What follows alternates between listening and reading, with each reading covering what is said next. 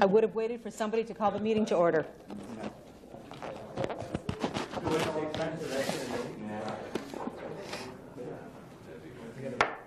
The Committee of the Whole is called to order. And thank you, Silas, for reminding me. I was sitting here waiting for somebody to call the meeting to order.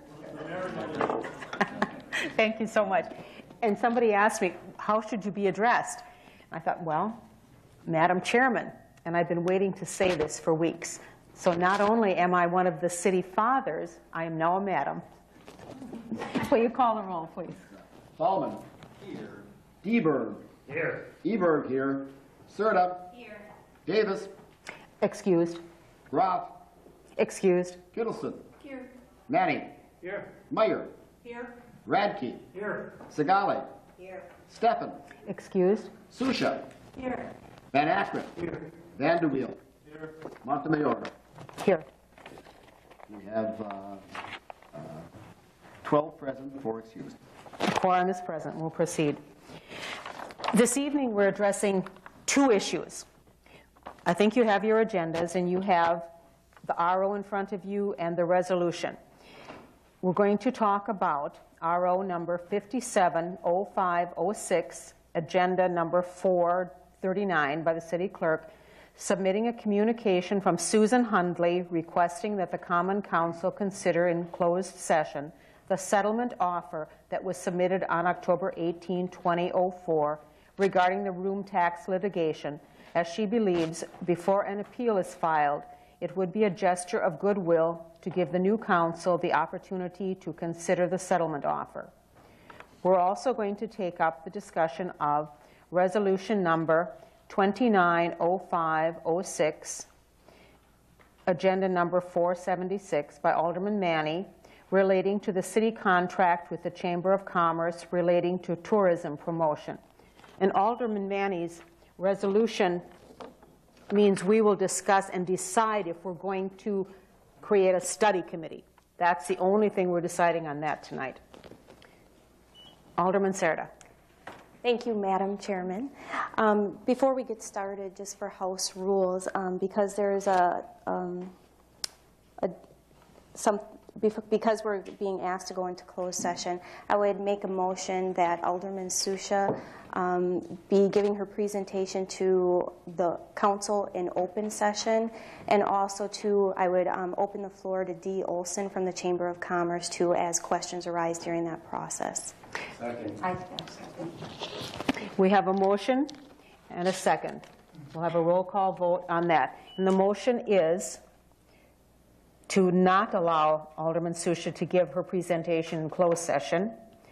And the second part of the motion is to have Dee Olson speak to us. Correct, for questions and answers. Those 2 parts. Aye means saying no. Deberg. Oh, I'm sorry. Discussion, discussion, discussion. Yes, is there discussion? Thank you. Manny. Alderman Manny. Thank you. I'm not sure where I stand yet. I want to hear some conversation. Off the top of my head, I wondered about each one being heard in closed session is one other alternative. And we could also call each one back, perhaps, with further questions that we might have. They could make their statements, and we could ask questions. That person would leave, the next one would come in. We could deal with it in that way as well, perhaps. That might be broader. It might be an alternative way to look at it. I'm not sure what I think yet. Thank you, Alderman Manny. Alderman Sigali. Thank you, Madam Chairman. I think this should be an open session because I know a lot of people are very interested in this topic. And I think since we are talking about open government, I think all of this needs to be brought out in the open. And what better way of doing this to hear these 2 ladies speak on something that is affecting all the taxpayers in the city. Thank you. And Alderman Sigali. Alderman Dan Burr. Thank you, Madam Chair.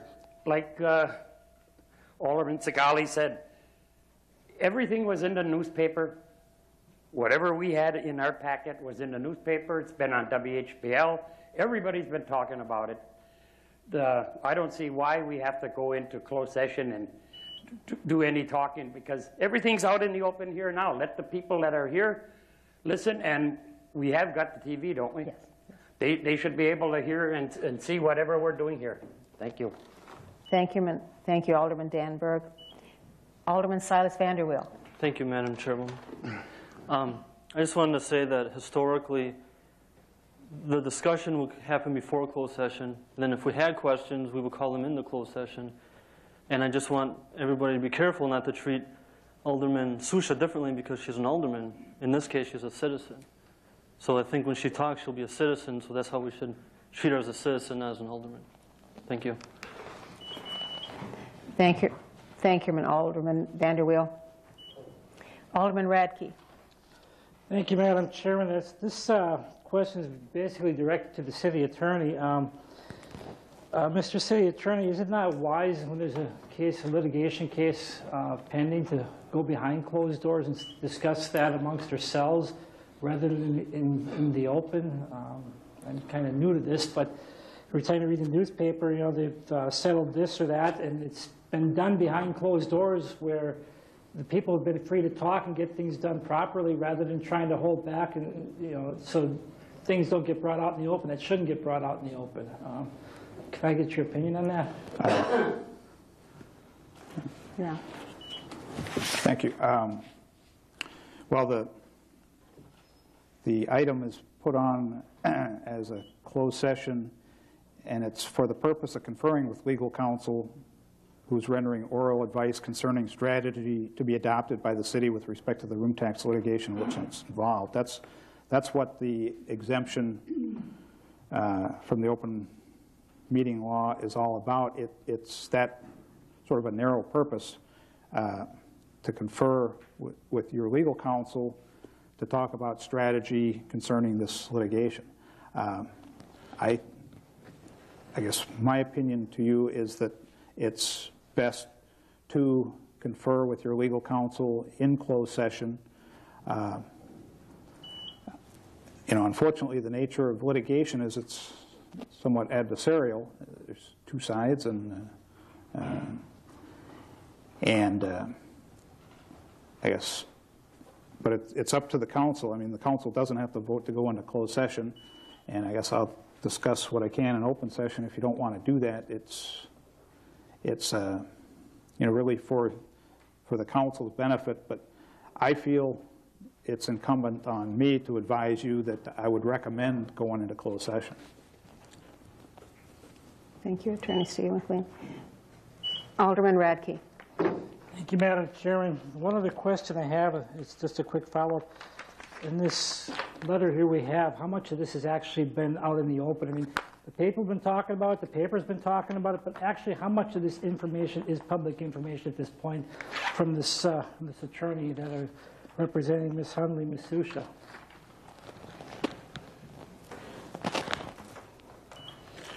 Thank you. Well, that document was submitted to council. It's a public document. It's a public record. So, you know, whether everybody's seen it or not is not really the issue. But it was submitted as a public document. It wasn't submitted just like to me in confidence or anything.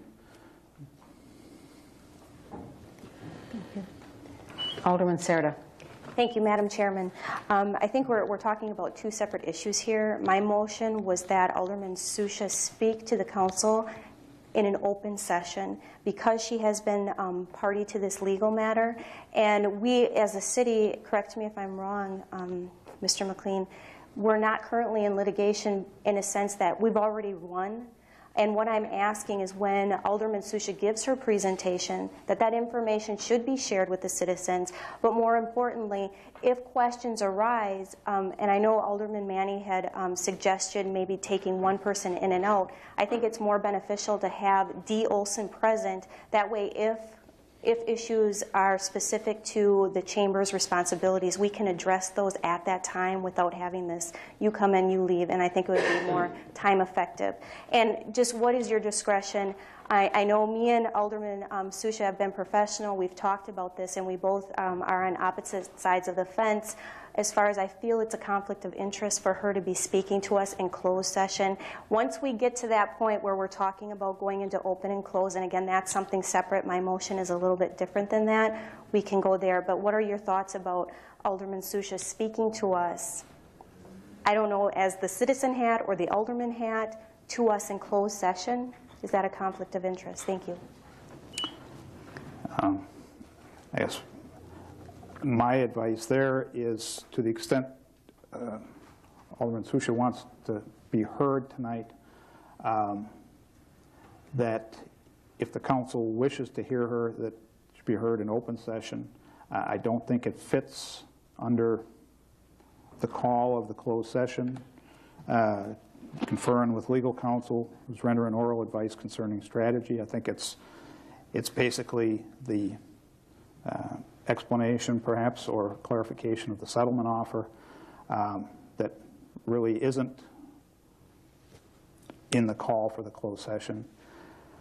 I guess number two, typically, it's an awkward situation.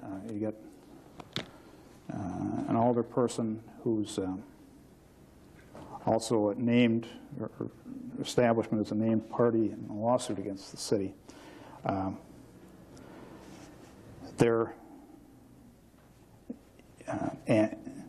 one of the issues that is in their settlement offer is directly financial in nature. They're asking, the plaintiffs are asking for their attorney fees to be reimbursed.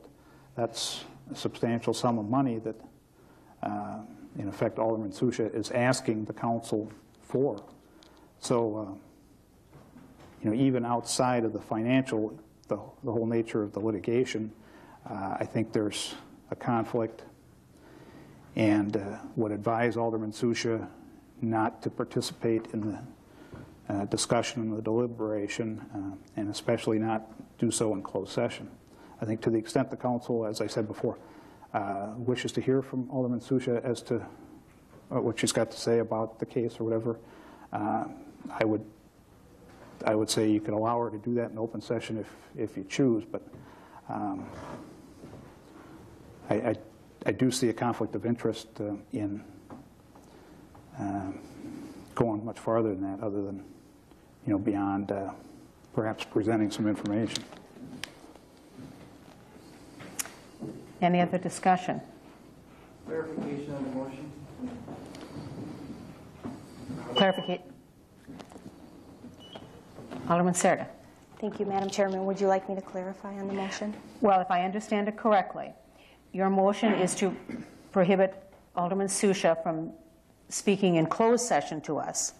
Mm-hmm. And also you wanted Dee Olson to be able to speak with us. Correct.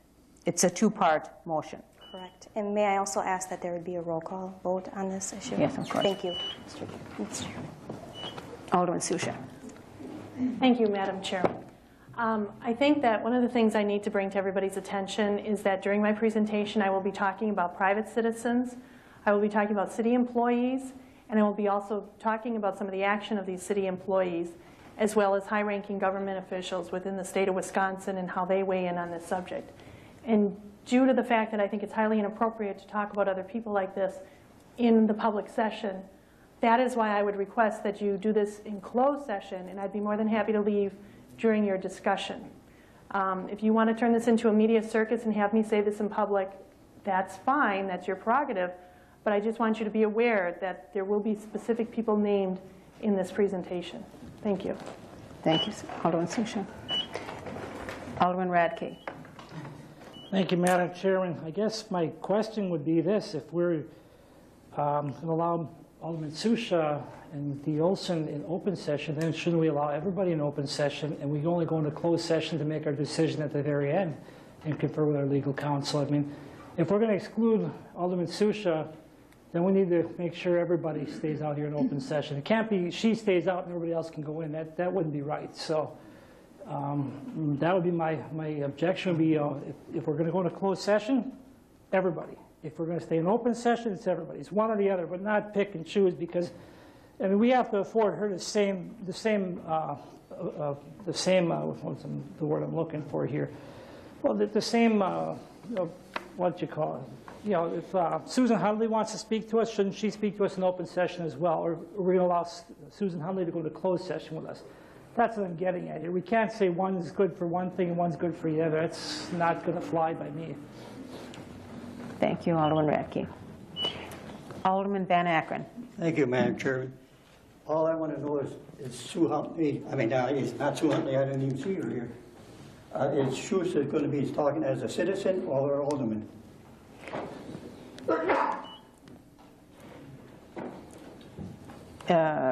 Alderman Susha, tell us.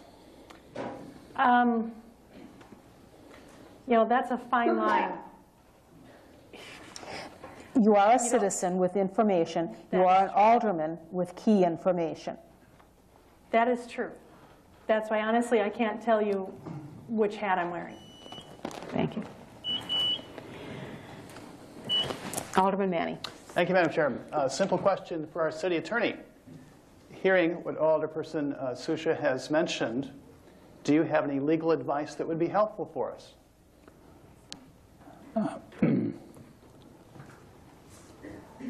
Not anything other than what I've indicated before. And when I indicated about the closed session, I think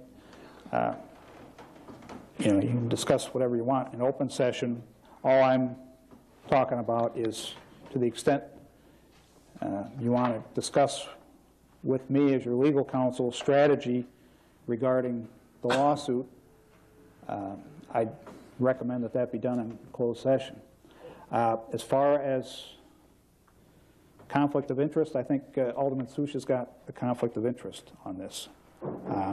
And I believe that looking at League of Wisconsin Municipalities magazine from December 2002, that's a legal comment on ethics and conflict of interest rules for local officials and employees. And I think there's clearly a conflict. A public official should not participate in or perform any discretionary act with respect to making, granting, or imposing an award, sanction, permit, license, contract, offer of employment, agreement, or other matter in which the official, member of the official's immediate family, or business or organization with which the official is associated has a substantial financial interest or would gain a substantial benefit.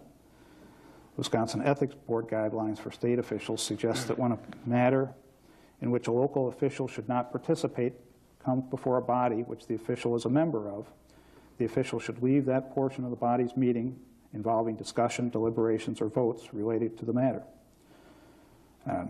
When, because of a potential conflict of interest, an official withdraws from the body's discussion, deliberation, and vote, the body's minutes should reflect the absence. So, it's, again, the closed session is to confer with legal counsel concerning strategy.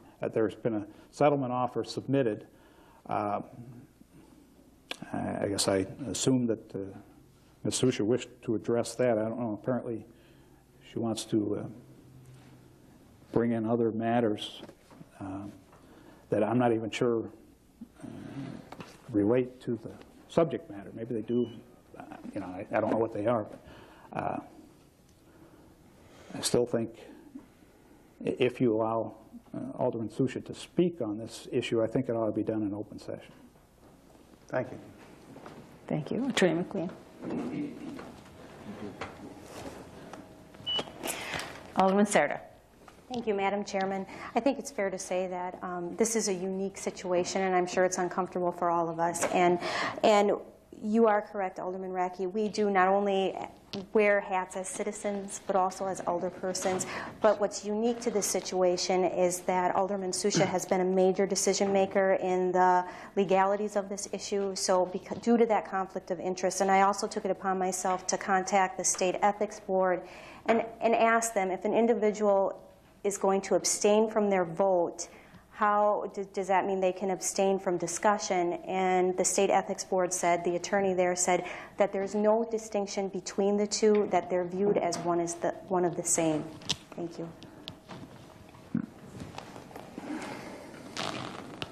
Okay. Alderman Dan Berg. Thank you. The agenda has on there, we were going to discuss the lawsuit.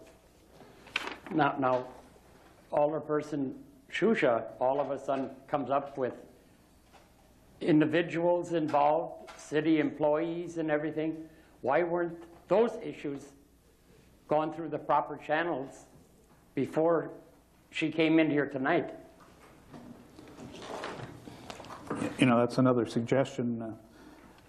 Sorry if I'm on. No, please. You know, I don't know what Alderman Susha's got to say, but if it does involve personnel issues involving city employees, that's another basis that you can go into closed session to discuss, but it's not noticed that way here. And, you know, I don't know the timing of those issues or what, but it's possible that that could be brought up at a subsequent meeting under an appropriately called closed session to address if it's issues concerning employees over which this body has jurisdiction. That's an appropriate subject to discuss in closed session. But it wasn't noticed that way because I wasn't aware of it. Alderman Eldenberg. Thank you, Madam Chairman. I think a key issue then comes to the role that Alderman Shusha will be. Will she be Renee Shusha, citizen, or Alderman Renee Shusha? Because to what degree do we as a city bear liability for a statement that an alderman may make involving a city employee? I think it's clear that as citizens we have largesse in making statements about many different things and many different items as individuals. But if I were to speak as an alderman to make very specific comments about a city employee, to what degree does that bind the city into any liability for my comments? Thank you. Alderman Vanderweel. Thank you, Madam Chairwoman. I think if Alderman Susha wants to speak to us as Renee Susha, then she should go in the gallery and sit in the gallery and stay there for the rest of the night. If she wants to speak to us as Alderman Susha, then she should sit in her chair and be Alderman Susha. I think you said it's a fine line. I think that's the difference. This bar right here, that's the difference. So thank you. Thank you, Alderman Vanderweel. We now have the motion on the floor to not allow Renee Susha to speak in closed session. And the second part of the motion is to have Dee Olson also give us some information. And I vote means Alderman Susha will not be allowed to speak to us in closed session. Call the roll. Deberg. Aye. Ebert. Aye. Serta. Aye. Kittleson. Aye. Manning. Aye. Meyer. No. Radke. Aye. Segalin. Aye. Shusha. Abstain. Van Acker. Aye. Vanderweel. Aye. Bauman. Aye. Montemayor. No. Motion passes. You will not be allowed to speak in closed session. And Dee Olson, you'll be allowed to give some information. Do you want to give us some information now?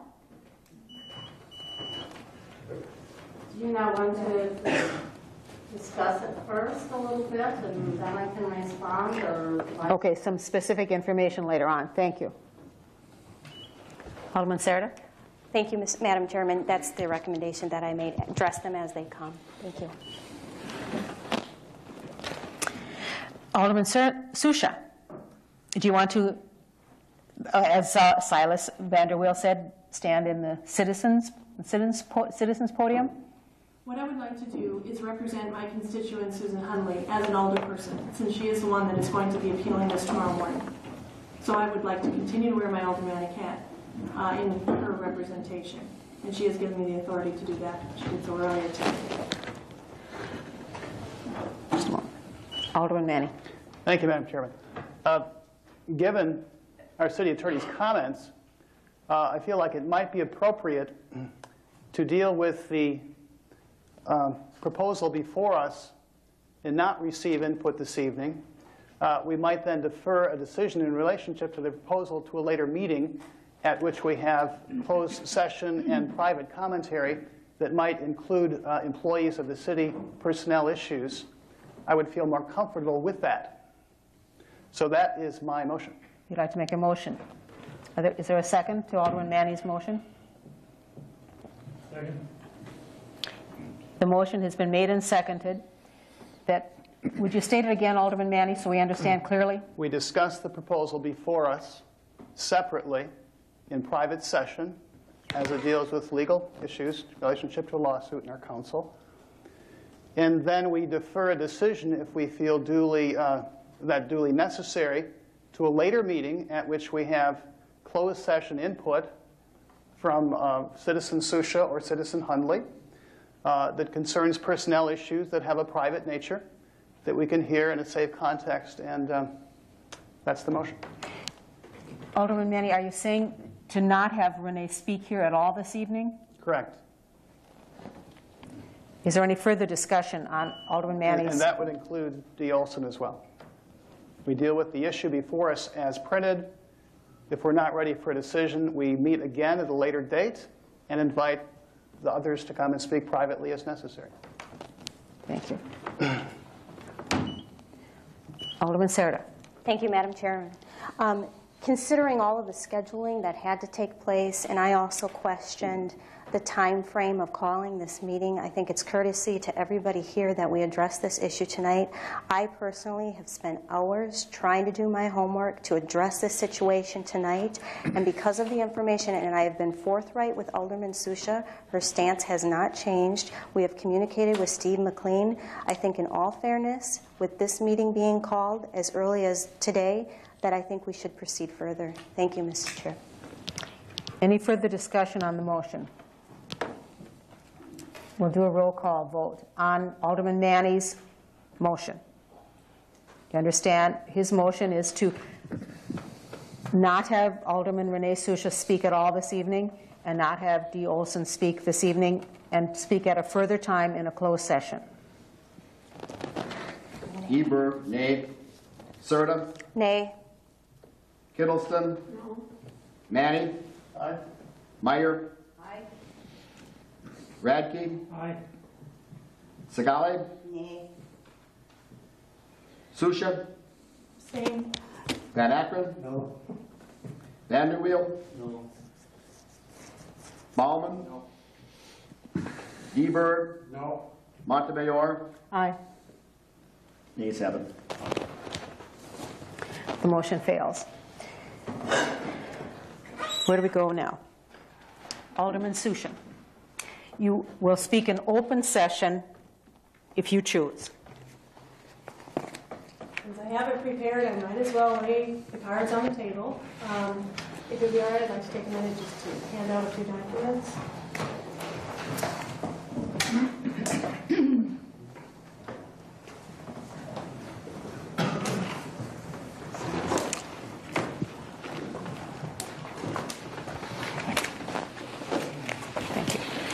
If you choose to stand there to make it easier. Okay. Okay.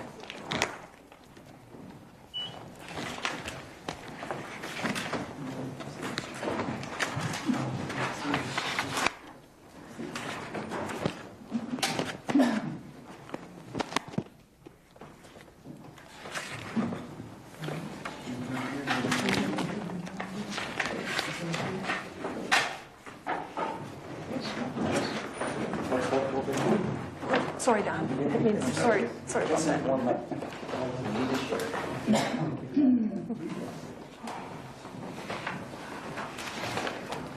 Okay. I've given you a package of colored documents. What I'd like to do is just review a little bit of the history because it's difficult for you to take a vote on the issue if you don't know what's going on. The first set of green documents is just a copy of the room tax statute. And one of the things that you will probably hear throughout the course, just for clarification, is a 90-10 split versus an 80-20 split. And what that means is that if you turn to the second page of the green document, and under number 2, it talks about if a municipality collects a room tax on May 13th, 1994, it may retain not more than that same percentage of room tax. On that date in 1994, the city of Sheboygan was retaining approximately 10% of their room tax for administrative purposes, and 90% of the room tax was going to the Convention and Visitors Bureau for promotion and marketing. A little bit further down in that same paragraph, right after the letter A in parentheses, it says, the municipality shall spend at least 70% of the increased amount of room tax that is being collected after May 1st, 1994 on tourism promotion and development. This is a difference of opinion. What Ms. Hundley and her attorney interpret this as saying is that any increase in room tax after May 1st, 1994 would be a 70-30 split. So prior to this date in 94, Sheboygan was collecting 4% room tax and the split was 90-10. Since that date, we've increased it another 4%. And the way they interpret this is that the split should be 70-30 on that other 4%. So when you blend the two figures together, and you're looking at 8% room tax, the blended figure, according to their calculations, is an 80-20 split.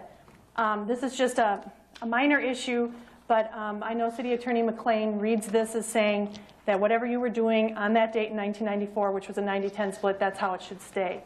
So I'm just making this as a point of clarification because you will hear 90-10, 80-20.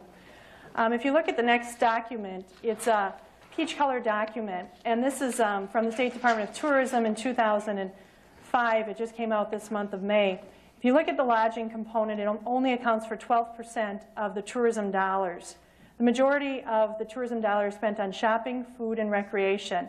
And the reason that lodging collects room tax is because we capture the true tourist. Most people that live in Sheboygan are not spending the night in a hotel. But people who travel to Sheboygan probably will sleep in a hotel while they're doing their sightseeing. Unfortunately, a lot of the retail shops, the recreational activities, the restaurants, they don't understand that they're supposed to be the recipient of the room tax promotion. Lodging collects it, but the recipient of the promotion should be anything related to tourism. Another good example is when you look at the marina in Sheboygan. This is not promoted enough. Room tax dollars could be used to promote it better. Sheboygan has the lowest rate as far as what we charge to people to dock here. We're lower than Manitowoc, Port Washington, and Milwaukee. So even though that we have a great marina, it's wonderful, it's inexpensive to dock your boat here, we are the only marina out of those 4 that I just listed that is not sold out. Plus we incurred $100,000 in ice damage this year, and it would be nice to have all the slips filled, which we could probably do with proper promotion, so the taxpayers wouldn't have this extra burden of the marina sitting on their tax bill each year.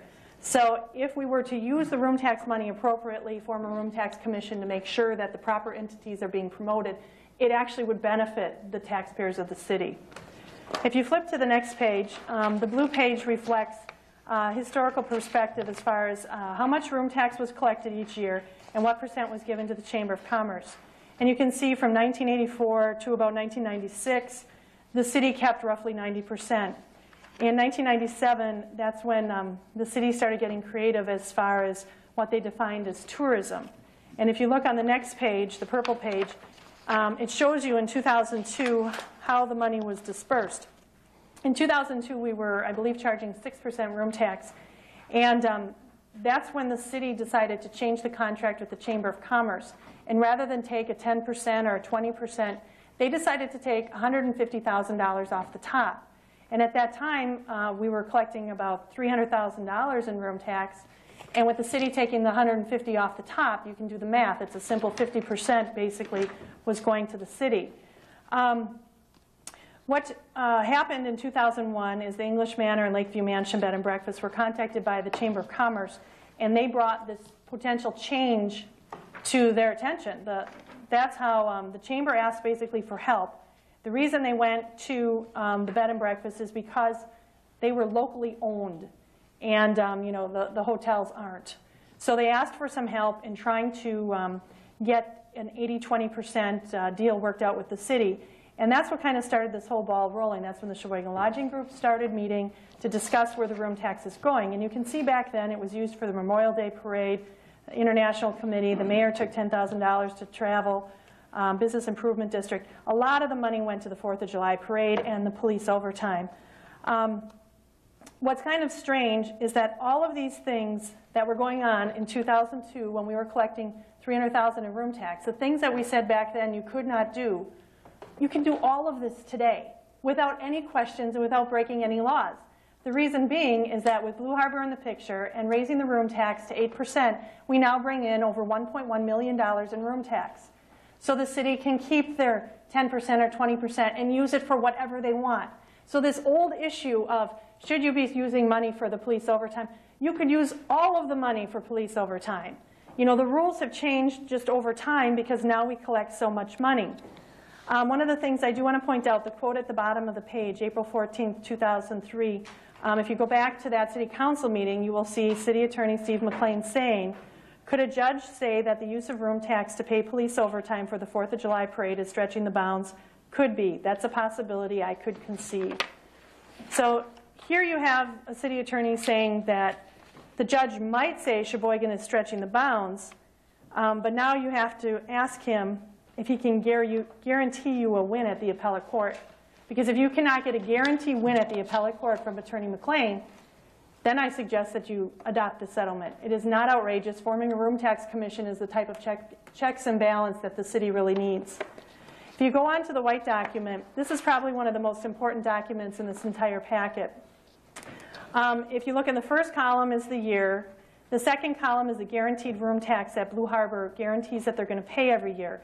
You can see in 2005 they are going to guarantee about $700,000. What that means is if they only generate $500,000 in room tax, they have to pay the $200,000 difference. If they raise more than $700,000 in actual room tax collected, they have to pay the actual amount that they collect. If you look at the middle column, it's an estimate. It's just the estimate on what the debt service is going to be. And this year, it's $150,000 is the payment that needs to be made on the debt, the $8.14 million that's being borrowed here. So then you see a column, number 4, the difference column. There's going to be an excess of $550,000 this year in the room tax budget. If you look at the letter on the next page, we're going to go back to the white sheet. But this is a response I received from Mayor Schramm. And I requested information detailing exactly how all the room tax for Blue Harbor was going to be spent. And he wrote back, your first request is for a detailed description of exactly how all the Blue Harbor room tax will be spent. To the best of my knowledge, there is no such document. The public records law does not require an authority to create a new record to respond to a request. Therefore, this request is denied. I was never told where the difference was going because a written document does not exist. It does not. I've been over the development agreement. I've been over the amendment of the agreement. There is nothing in there that says this difference is going to the debt of the conference center. All it says is there's some phrase about it will be, the money will be used to pay for public improvements and part of the conference center debt. It's pretty vague, but it's not specific in any way. And if it was specific and it was in the development agreement, I would have not gotten the letter on the next page because it says that the public record does not exist. So that's telling me that this difference column is still questionable where it's really going. So part of the settlement that's on the table before you is to take 100%, the entire guaranteed room tax that's generated each year, and each year put it all into the debt of the conference center. The sooner we get it paid off, the better for the city and the better for the tourism industry. So that is what one of the proposal is basically saying. Take that $700,000 this year and stick it all into the debt of the conference center. Or there's nothing preventing you from saying, hey, the city wants to take 10% of the Blue Harbor room tax and we're going to use it for administrative purposes. That's an option as well. There's nothing telling you what to do with that difference column. And the Chamber of Commerce entered into a contract with the city promising they would not touch the guaranteed room tax. They're not going to touch it. So right now, the Chamber of Commerce has responsibility for promoting the conference center. They do not receive one nickel of the $700,000 a year that's generated by Blue Harbor. But yet they're going to promote it to the best of their ability with the limited resources that they are given. So we'll probably refer back to this page. I just want to keep moving along. If you look at the purple page, it kind of introduces the next document I'm going to go over. And it was sent to the aldermen September 16th, 2004. And if you look at the top, you'll see that it lists the Sheboygan Lodging Group. And you'll see that there are multiple names up there. This is something that Susan Hundley is not doing on her own, or she's doing it on her own, but she's got the moral support of a lot of other hotels behind her. And also, it's interesting to note that in this letter, it talks about, we also want to bring to your attention that the room tax contract between the city and the Chamber of Commerce will expire December 31st, 2005, before you renew another agreement, you may want to consider other options. So that's telling you something right there. And I hope that if you do form a committee to do research into where the room tax money is going, that you also survey the hotels in the area and ask what their opinions are. Then the next document is an email that was sent from Attorney McLean to Don Norwich and copied to several other people relating to the Blue Harbor contract. And it was sent out July 29, 2003 at 4:47 p.m. This was sent out the day before the development agreement was signed. If you turn the page and read the underlined part, what he's talking about is paying for the conference center debt. The city's financing is general obligation debt of the city and not any form of special purpose revenue financing. As such, even under the worst case scenario, where the claimants prevail on the merits of their claims, such an outcome would have no effect upon the city's obligation to provide the funding for the convention center. What that means is that the convention center is guaranteed with the general fund. If the appellate court overturns the decision of Judge Langhoff, that means approximately $20 million will be dumped on the shoulders of the taxpayers. If you go back to that white page, you will see that over the 23 years of the schedule, the guaranteed room tax collected is $26 million, and the amount that would be applied to the debt of the conference center is $16 million.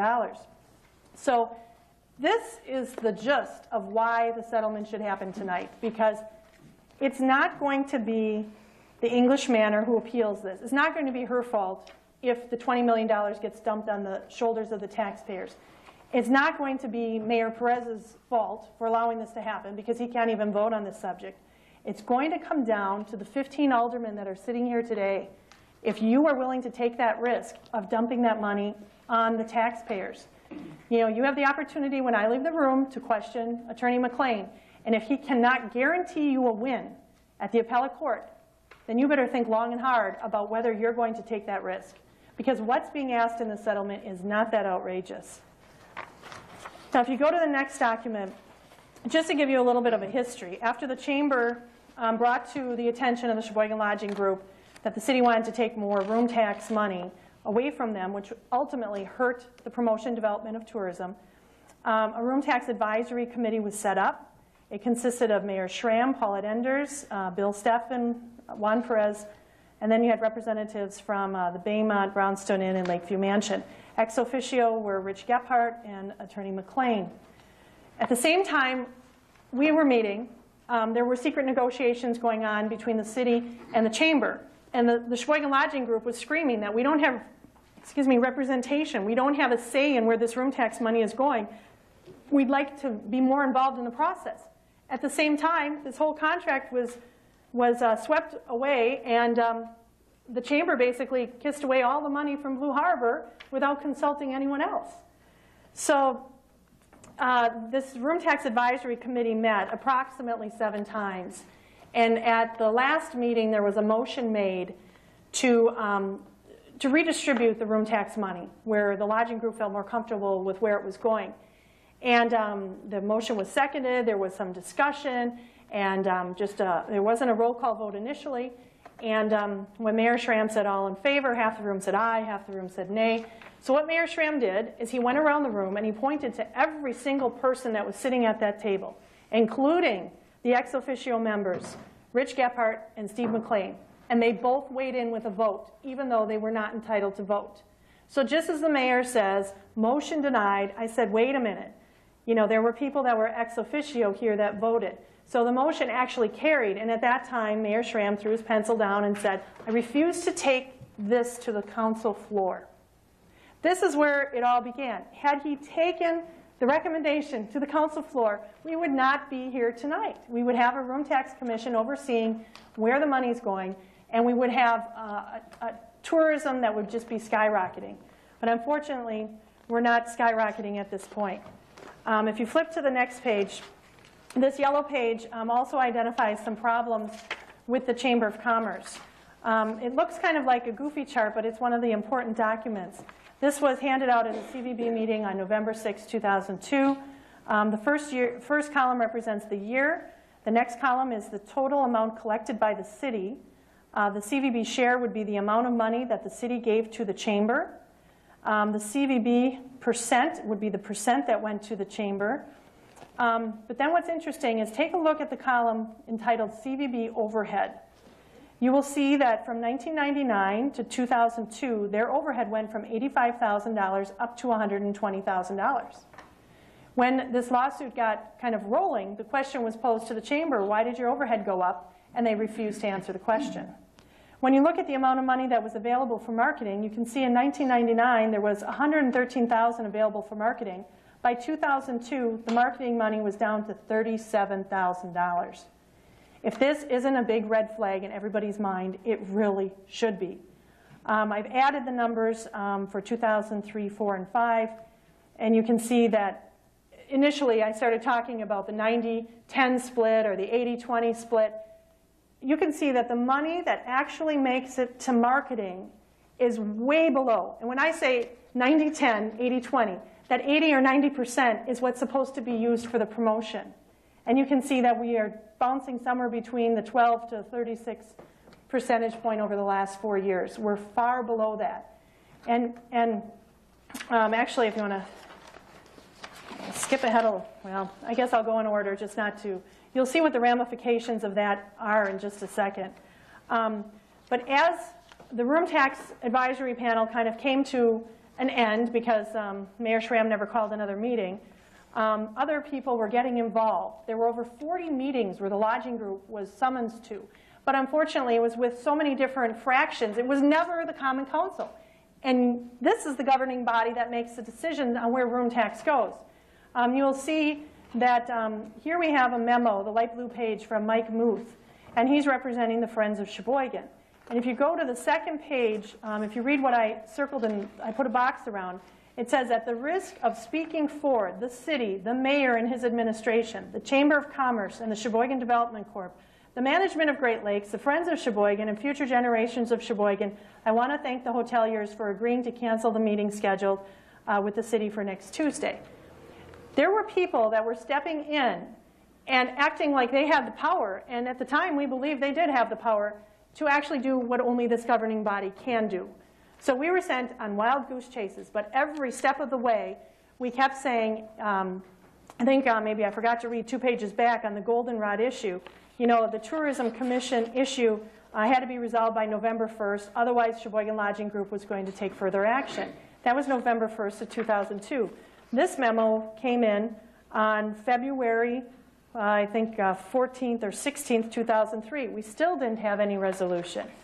So this went on, and by the time April of 2003 rolled around, Ms. Hunley got a call from an important city official that said, you know, you keep talking about a notice of claim, and the proper process to notice a city that you're going to sue them is first you have to file a notice of claim.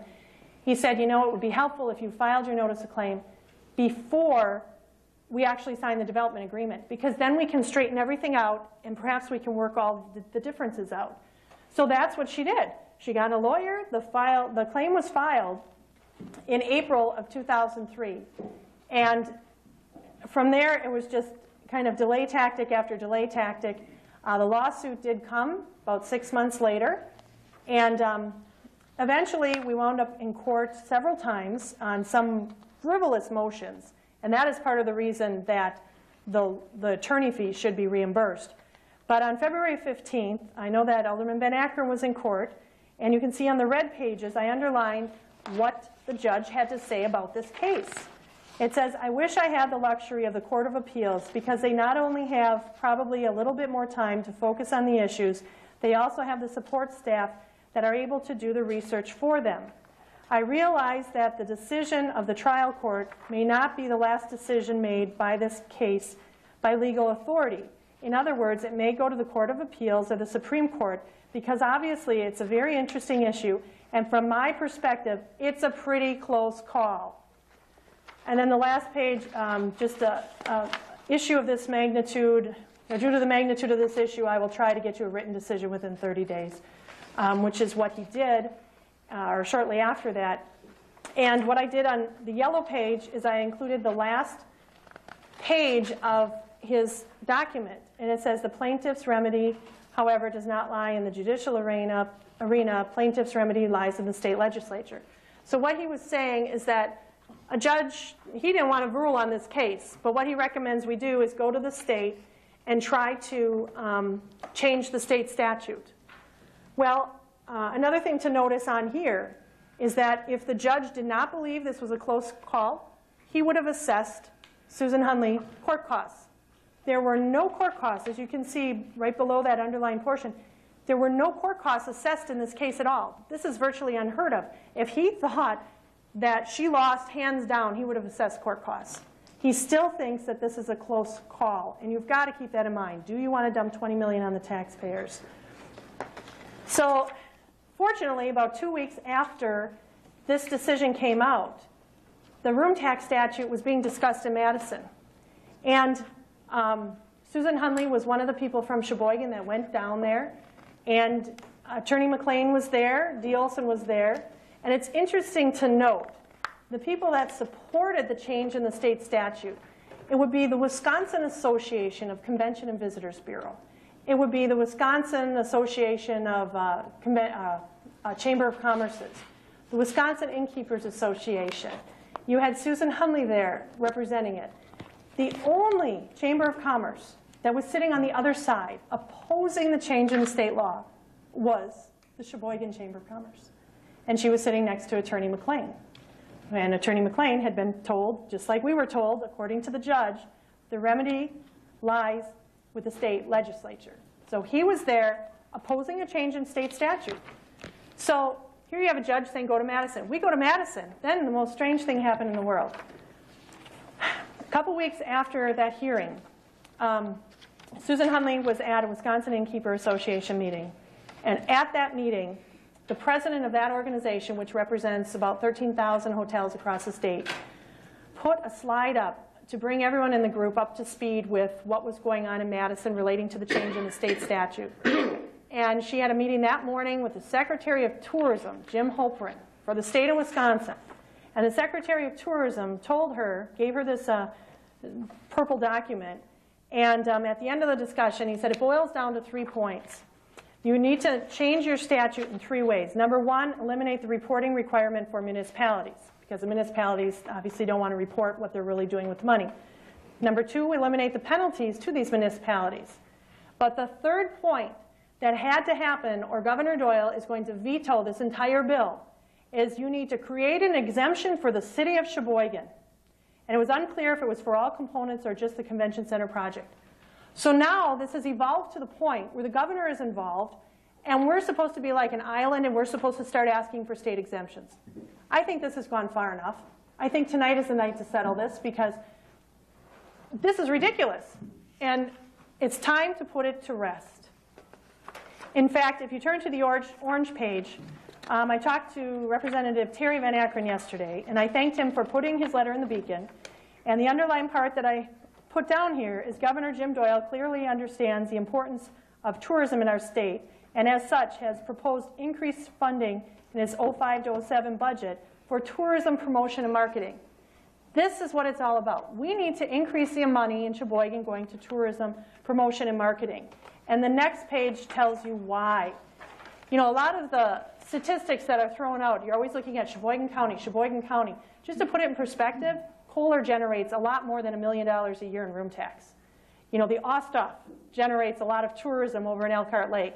But when you look at the city of Sheboygan, the 3 of the last 4 quarters, our room tax collections are down. Tourism is down. The only upswing was 3rd quarter of last year, which obviously was when the PGA was held. You'd expect an increase then. But look at 1st quarter of this year. We're down 32%.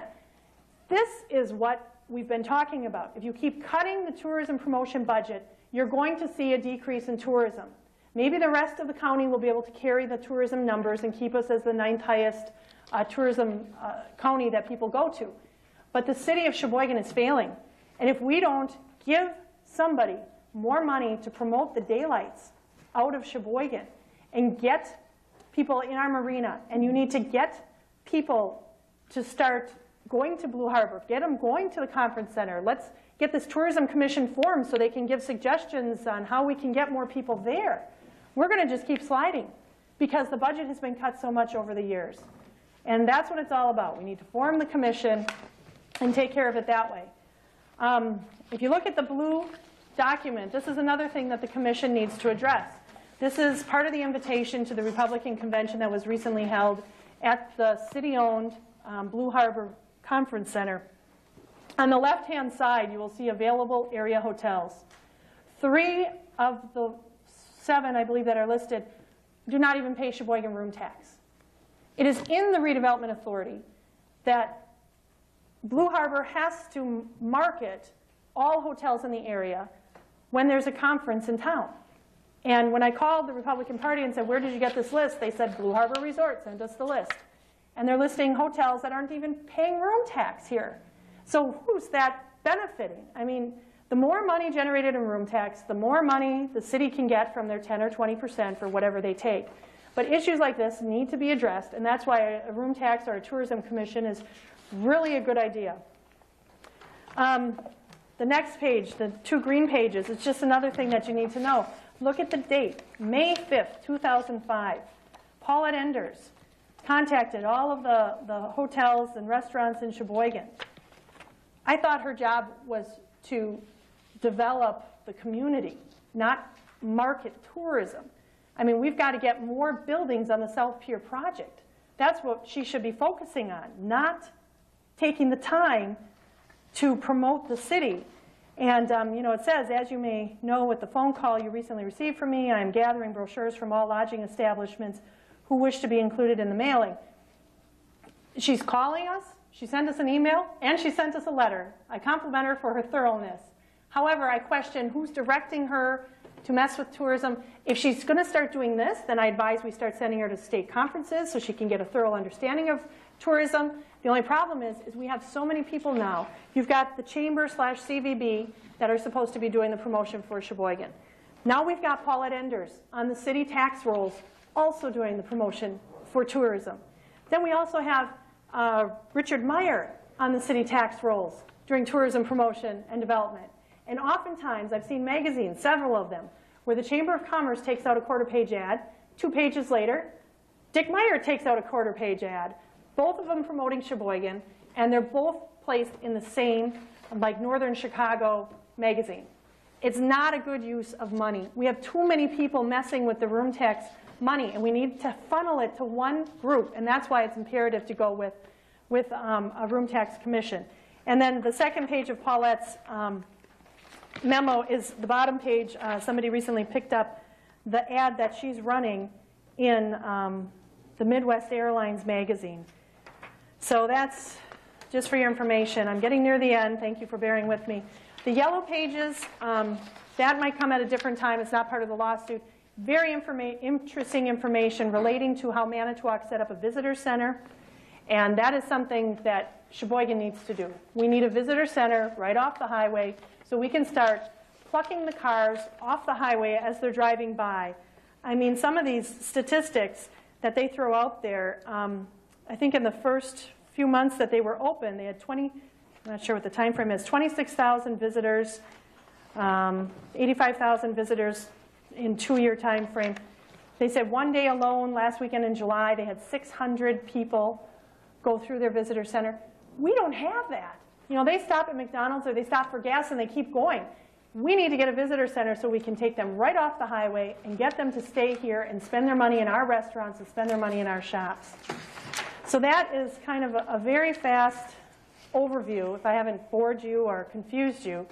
The last document it kind of speaks to the question about why are attorney fees being asked. If you look at the July 29, 2003 notice of claim that was sent to Susan Hundley, it says, please be advised that no lawsuit may be brought on this claim against the city of Sheboygan or any of its officials, officers, agent, or employees after 6 months from the date of receipt of this letter.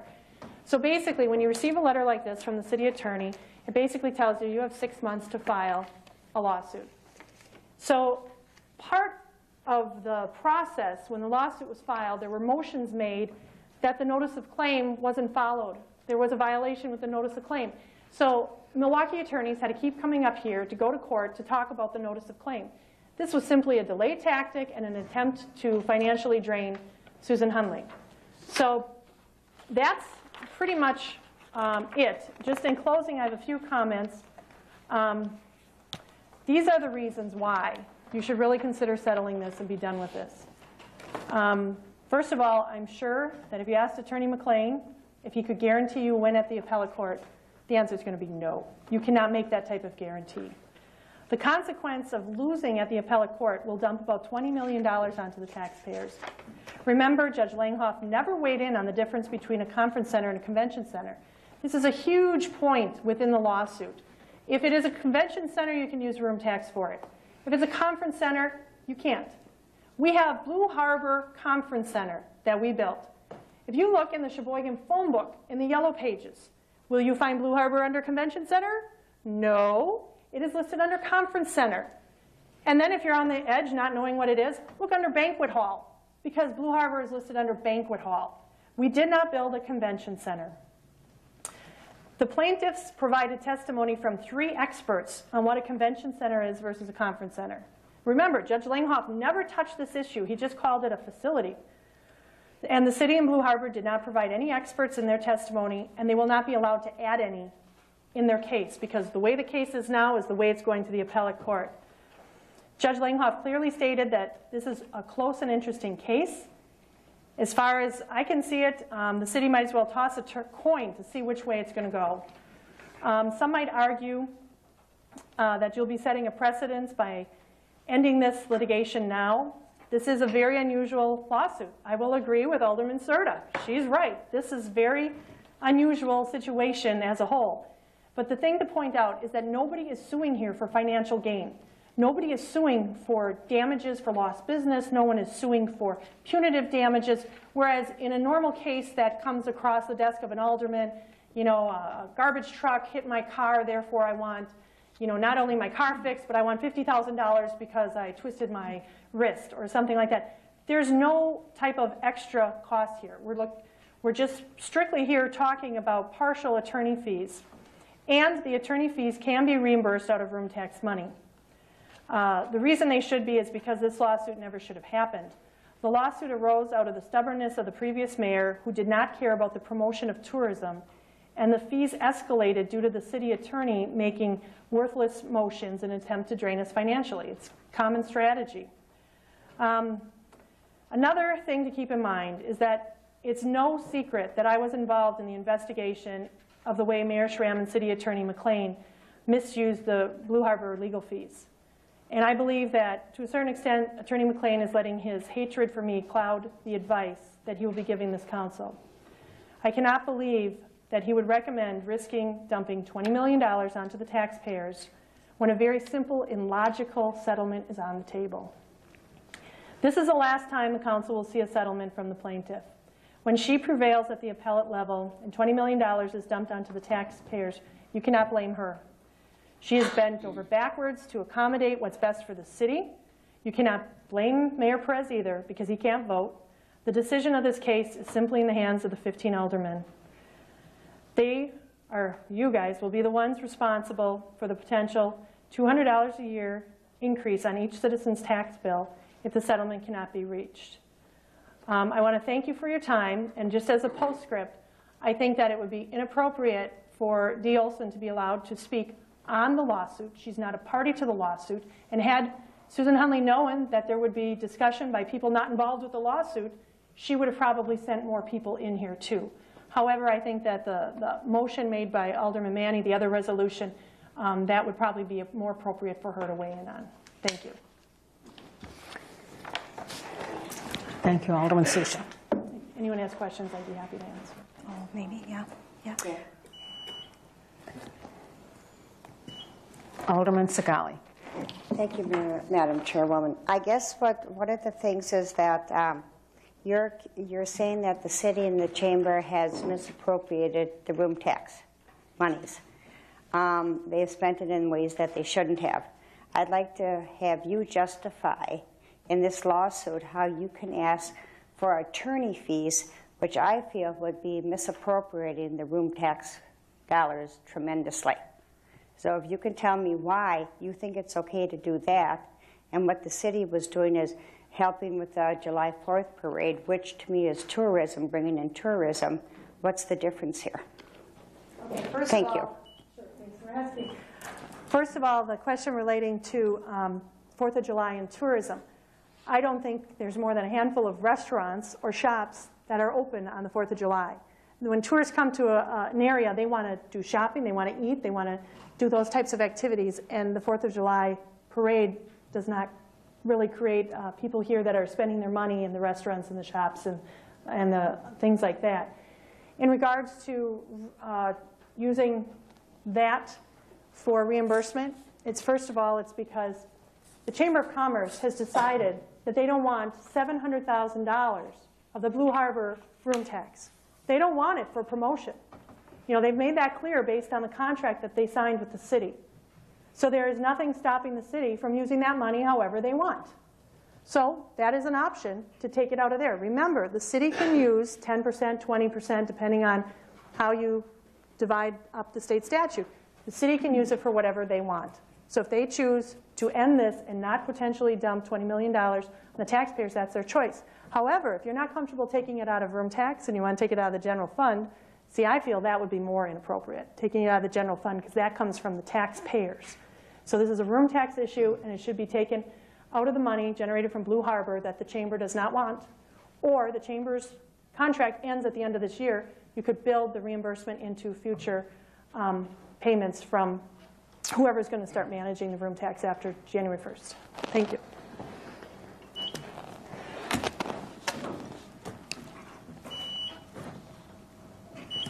Alderman Manny. Thank you. Question for City Attorney McLean. Room tax dollars and the projected difference between debt retirement and thus the difference available for us to supposedly use. How much latitude is there? I believe the dollars for 2005 were in the $500,000 category. How much latitude do we have with those dollars? You're speaking of the Blue Harbor room tax dollars? My memory was that we were, of course, the agreements changed, you know, so it's hard to keep them distinct historically. But there was going to be, at least at one point in time, money put aside when there was an overage in the room tax dollar receipts. For those years following, there might have been a shortfall. That's not the case now under the development agreement. Okay, good. The guaranteed room tax amount that Blue Harbor is required to pay to the city, that is a number pulled out of the air. It's not tied to the actual room tax. They have to pay under the law, they have to pay the actual room tax on the rooms. The guaranteed amount could be more than they actually generate in room tax. To the extent that it is more than they actually generate in room tax, then there's a provision for possibly refunding the overage, the guaranteed amount over the paid out actual room tax amount. Now, I think the amendment, though, took that out of there. So there's no provision for payment of room tax shortfalls currently. So then we have latitude in some measure, but tell me to what measure do we have latitude to direct the $550,000 to further promotion, et cetera, et cetera? Right now, that's the council's prerogative. And I would advise that should be in consultation with Rich Gebhardt, the finance director. As far as, I'm not sure for 05 how much is in the budget to be set aside for debt retirement for this year. But that's really a council, as it currently stands, a council decision each year.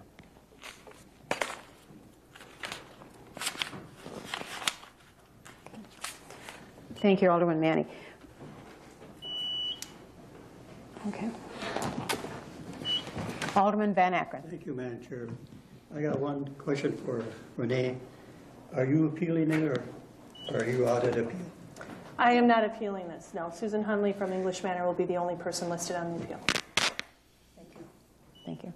Thank you. Any more discussion? Any more comments? Yes. Madam Chairman, if I could just ask Alderman Susha just a question of clarifying.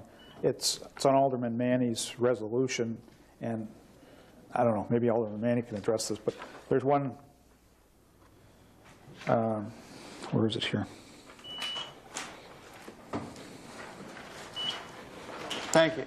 One whereas provision,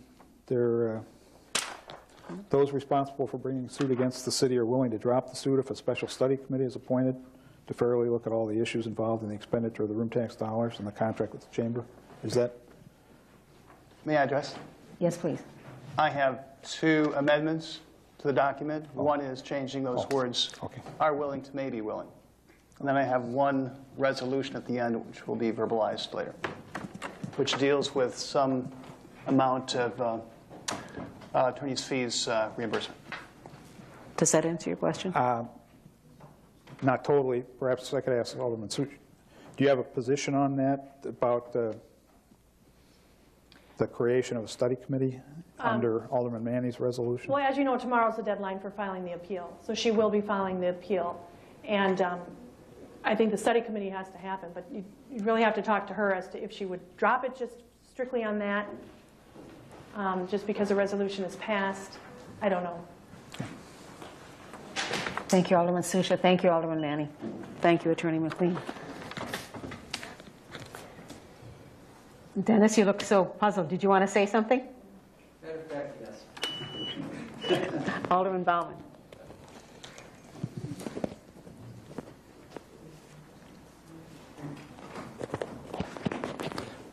Well, anyway, I have to apologize. I may look a little flustered tonight, but I'll try to get through this as easily as possible.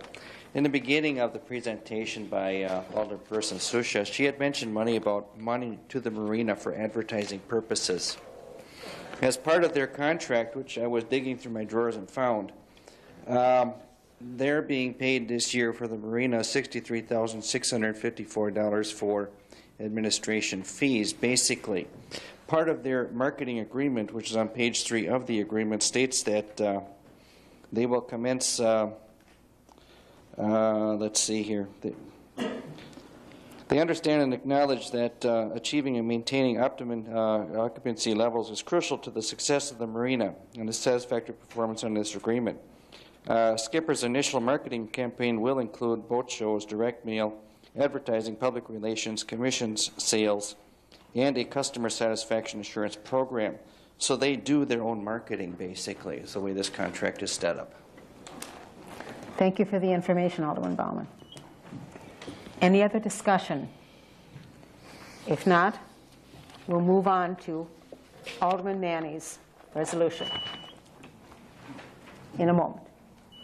Alderman Serta. Thank you, Madam Chairman. I think we forgot part of my motion, and that was courtesy to Dee Olson. And you feel this is when she wanted to speak?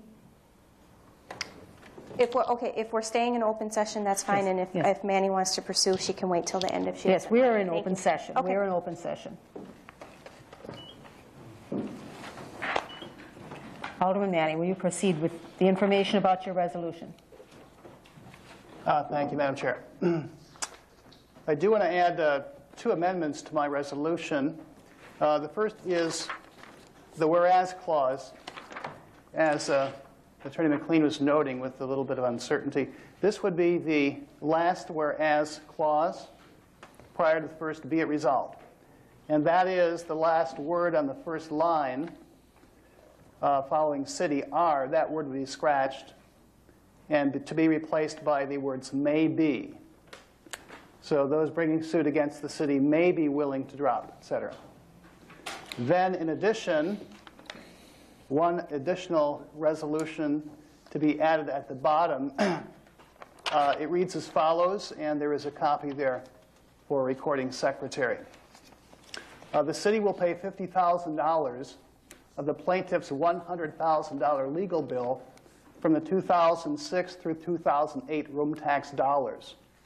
to be paid in 3 annual payments on June 1st of each year, with 3% simple interest being added on each of the payments for 2007 and 2008 on the outstanding principal, comma, if they drop their suit.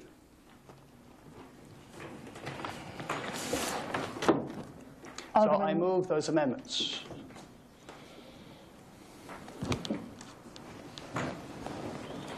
Alderman Manny, do you want those amendments regarding the money as part of the accepting or not accepting of the study committee? No.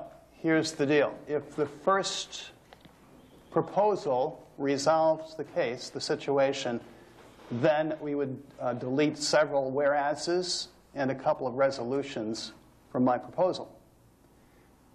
If, in fact, the first proposal does not resolve the issue, if that's voted down, it or any other amended version of it, then my proposal stands firm and complete as it is to be dealt with accordingly.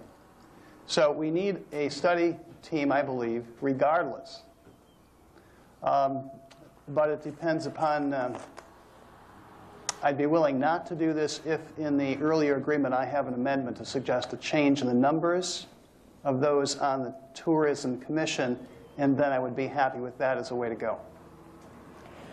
So there's nuance depending on what happens with the first proposal.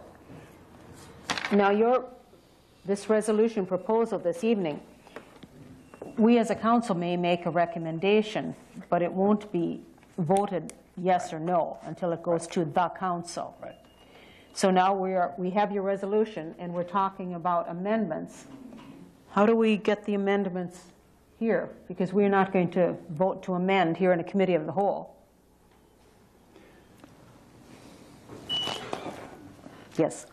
Thank you, Madam Chairman. I think the procedure would be to place the resolution on for passage by the committee of the whole, and then, assuming it's seconded, then make a motion to amend the document and vote on those amendments. And you do it all at one time, all the amendments at once, or each amendment each individual time. Steve, can we vote to pass a resolution in committee of the whole? I thought we could only do a recommendation. Right. You'd be recommending. You'd be recommending Okay. that the council pass the document as amended. Yeah. Okay. Alderman Manning. Thank you.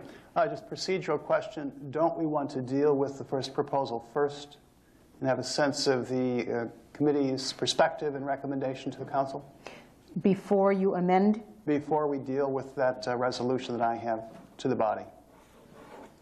Seems to be a discussion whether, Okay. and probably in closed session with some of these issues, would give us greater sense of clarity about that proposal, a response to it. Therefore, any discussion in relationship to my resolution would be much more appropriate and succinct. Okay, we have it straight that we vote on the resolution. Yes, Eldenberg, Vice President, give me a little help. I believe that Alderman Manny would like to hold his resolution pending our consideration of RO 570506, which will be considered, I believe, in closed or open session, depending upon the pleasure of the council. Is that correct? Correct. Thank you. Thank you, Alderman Eldenberg.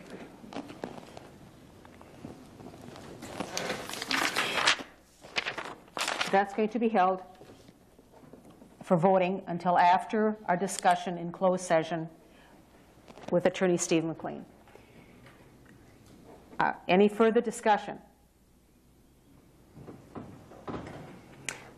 I will entertain a motion to go into closed session under the exemption provided in section. Alderman Byrd. Okay.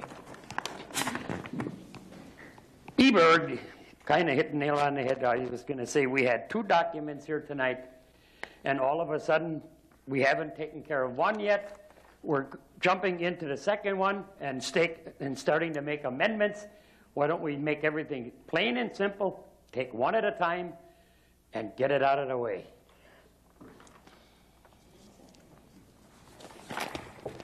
I think, Alderman Berg, before we can take an action on the First Amendment, we'll have to go into closed session to have the discussion with Attorney Steve McLean, right? That's what I'd recommend, right. I want a roll call vote on that then. Okay. Alderman Serta. Thank you, Madam Chairman. I think before we would make a decision on moving into closed session, we still have to take care of Dee Olson and give her that courtesy to speak, and then we can move forward to see where we're going to go at. Thank you. I haven't heard a word from Dee Olson. She's trying. She's waiting. Dee Olson, did you want to speak about resolution number 570506?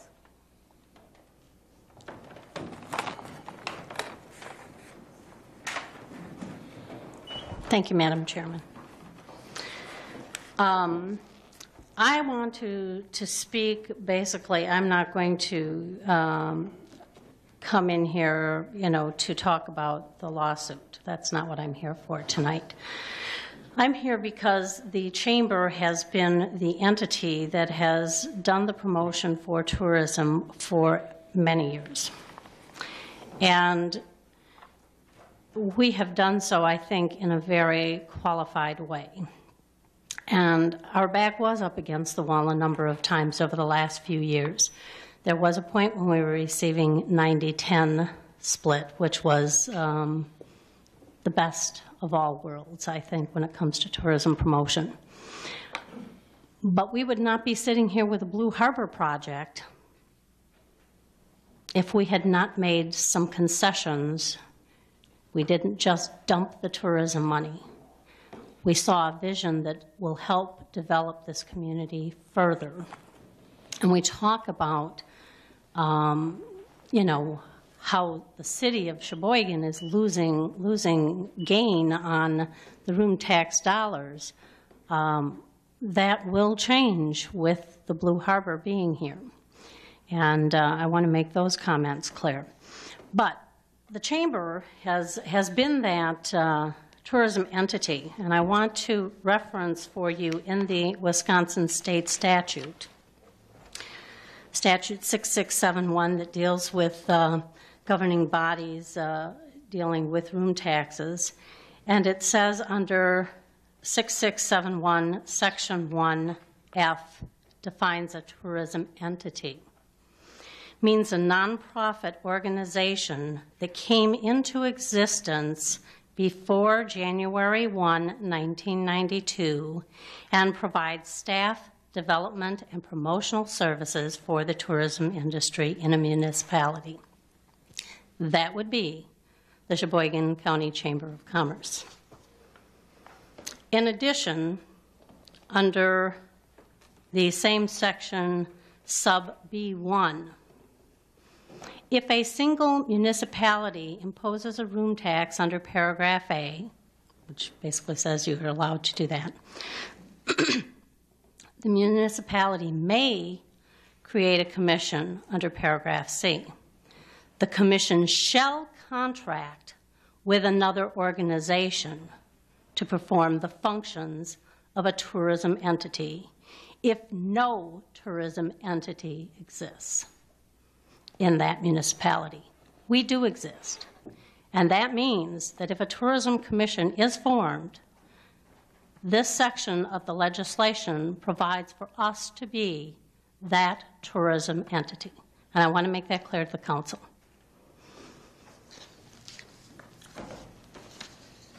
We have worked hard to grow tourism, and I sent a memo to all of you because we had a visit from Ms. Huntley with regard to their settlement agreement and wanting to garner the Chamber's support for that settlement agreement.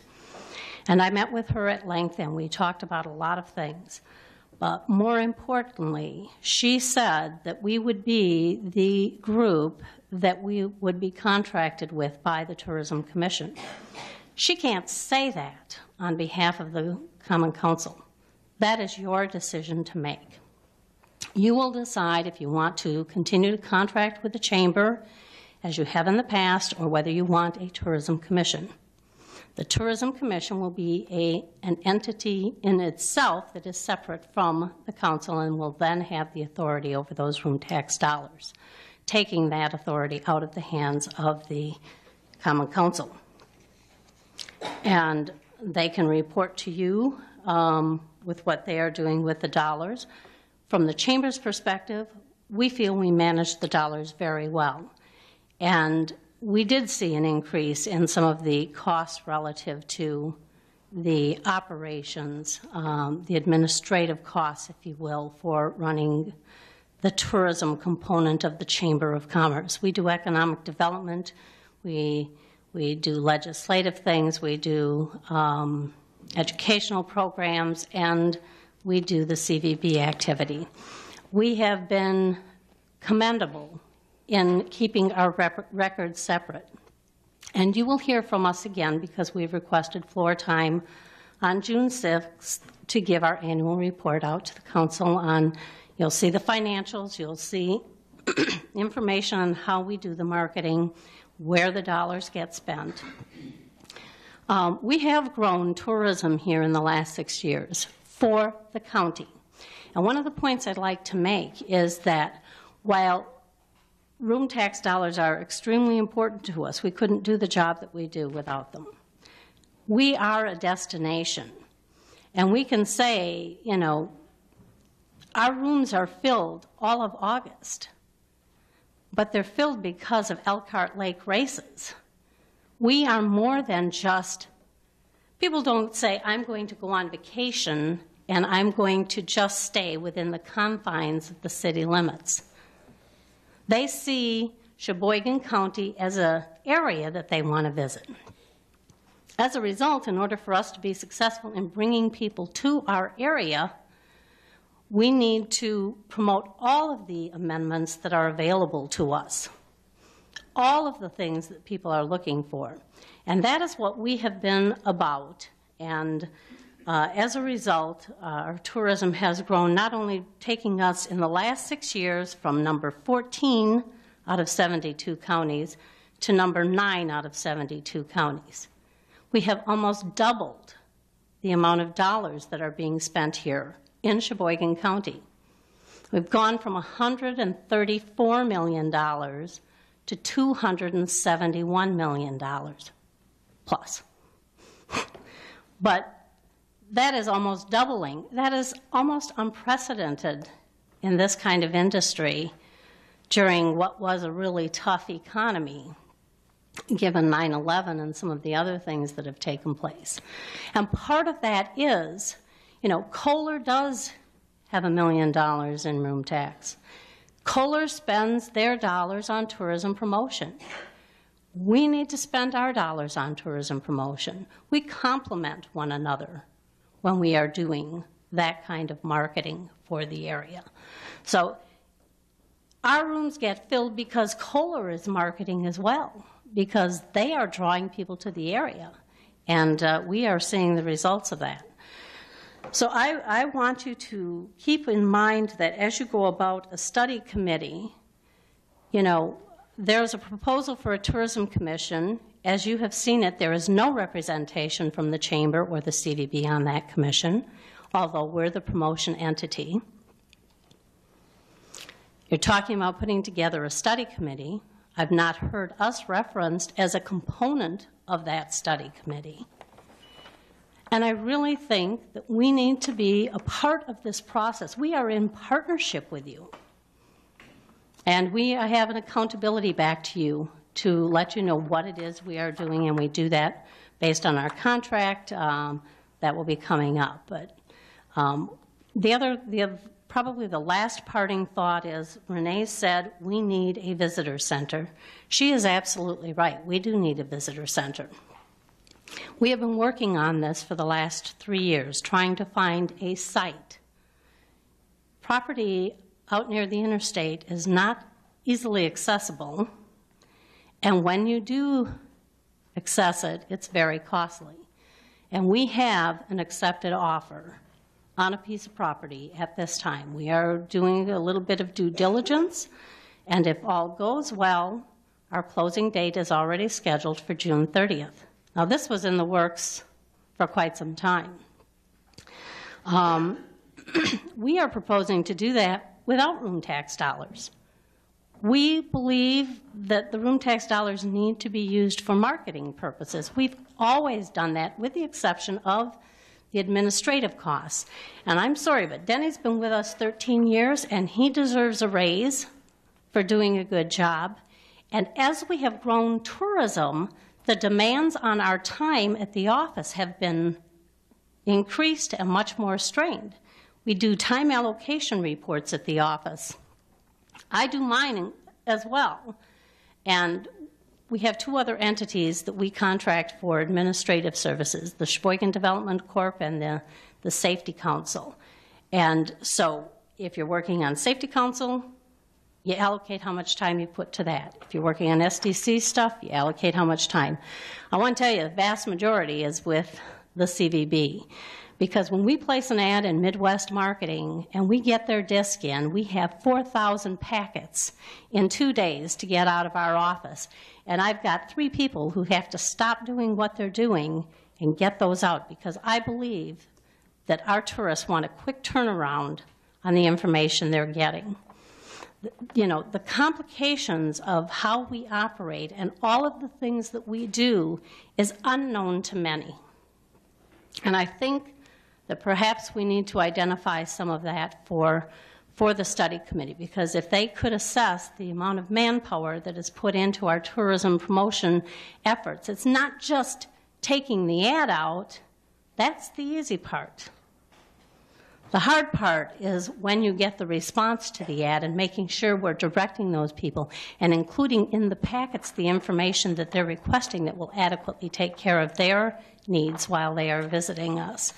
So we are doing a phenomenal job with what we are given.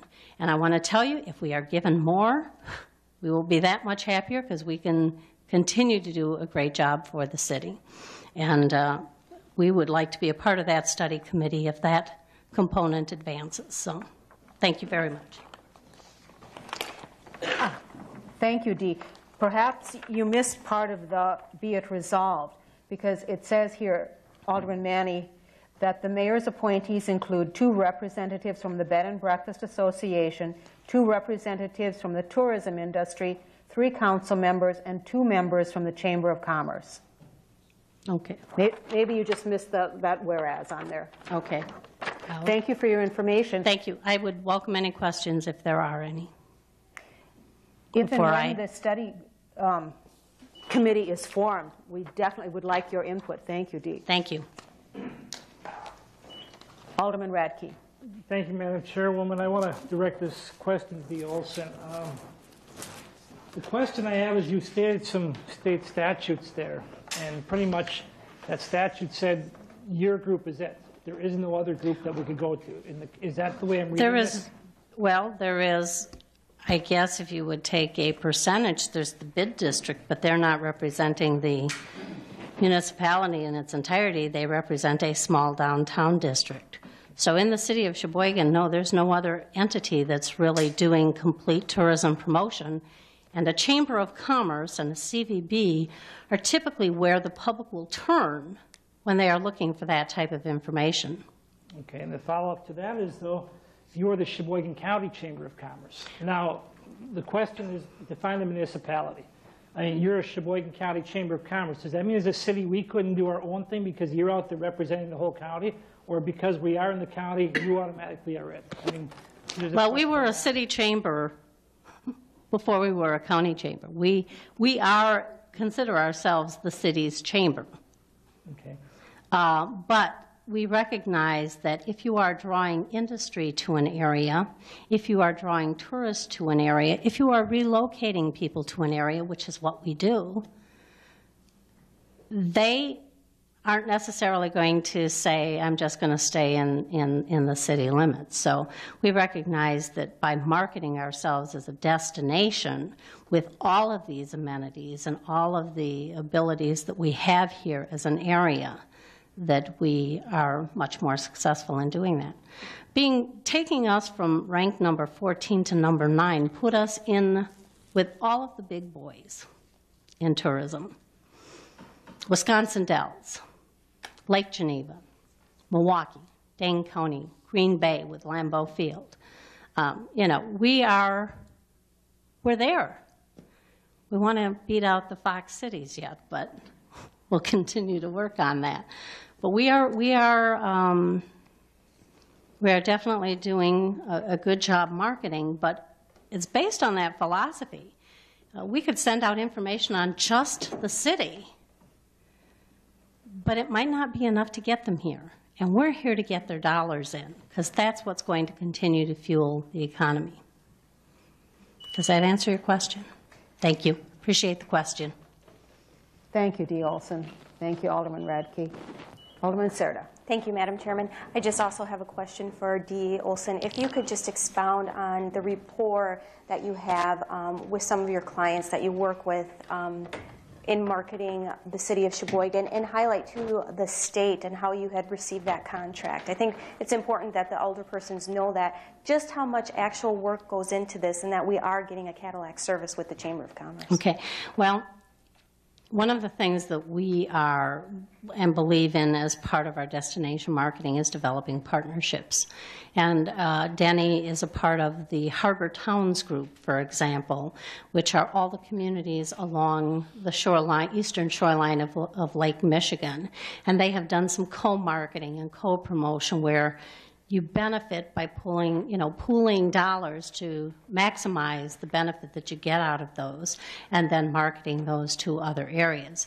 In addition, with the state, we do GEM grants, and the state is very specific in who they award their GEM grants to, and it didn't used to be this way. There used to be a time when a community was putting on a festival, and you could write an application for a GEM grant, which is a joint effort marketing grant, and that community would get the grant. But now they have changed their philosophy, and they are promoting destination marketing initiatives where they're seeing some pooling of funds and some partnerships to help promote tourism. And one of those examples would be our Lake to Lake Arts program, which is Fond du Lac, Manitowoc, and Sheboygan County working together to promote in the Chicago area all the cultural events and programs that are here, the performing arts as well as the museums and the Art Center, for example. And those are packaged and put out there, and those are joint efforts as well. But one of the things that we found was when you work in the industry for a long time, as Denny has done, he has developed some great relationships with many of the publications that we advertise in, to the point where they will pick up the phone and call Denny and say, hey, you know, this is the publication, this is its purpose, does it fit your needs? Because we have a spare, you know, page to fill with advertising, and we're going to give you a 0.5% rate if you can come along with that. So those kinds of things take place because of the relationships that we build, and as a result, we get to maximize our dollars a lot further. Thank you. Thank you. Thank you, Dee Olson. Alderman Meyer. Thank you, Madam Chair. You represent the county, the chamber.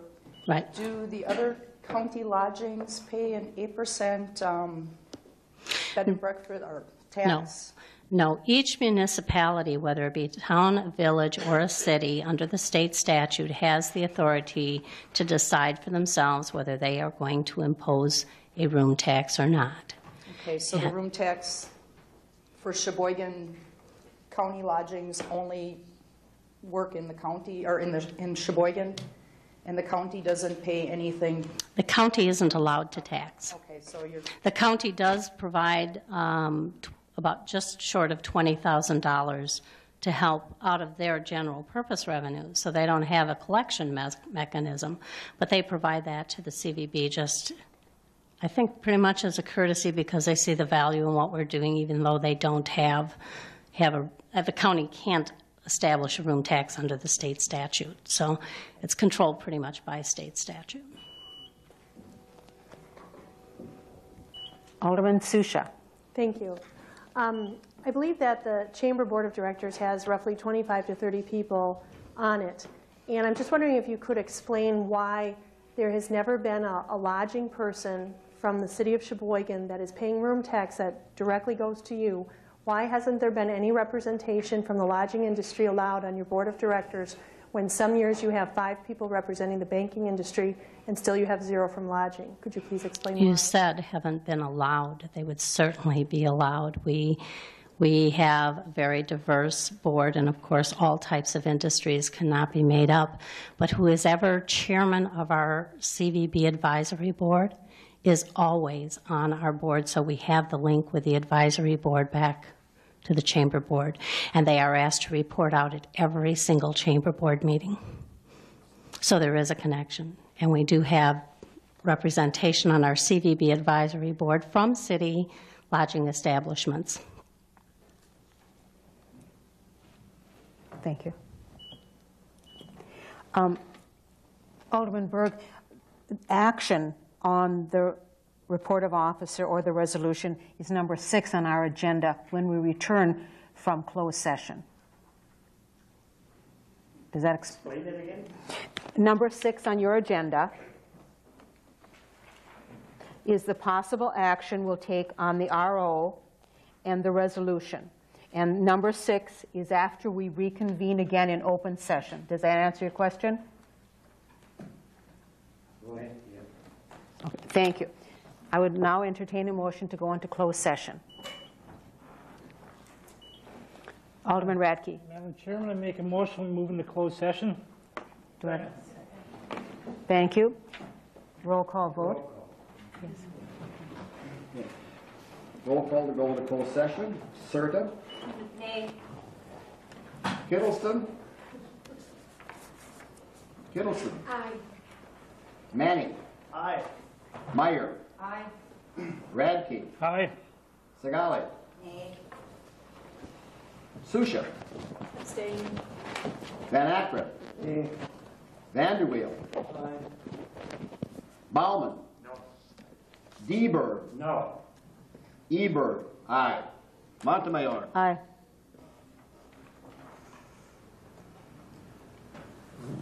Seven ayes. 5 nays. Closed session. We're going to closed session. So we'll all. Take a 5-minute break. I think that's a wonderful idea. Let's take a 5-minute break.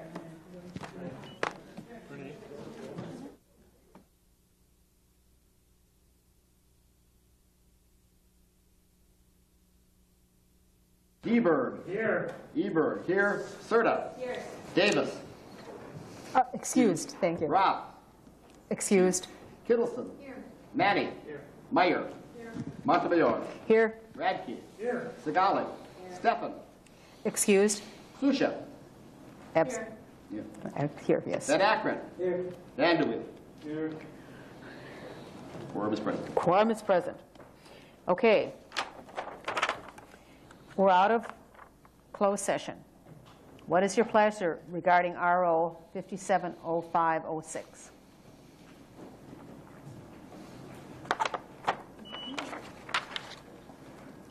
Alderman Serta. Thank you, Madam Chairman. I would move that RO would be placed on file. Second. We have a motion and a second that this RO 570506 be placed on file. That would be a recommendation. A recommendation, absolutely, only recommendation to the council. Any discussion? Okay. We will have a roll call vote about the recommendation to the council.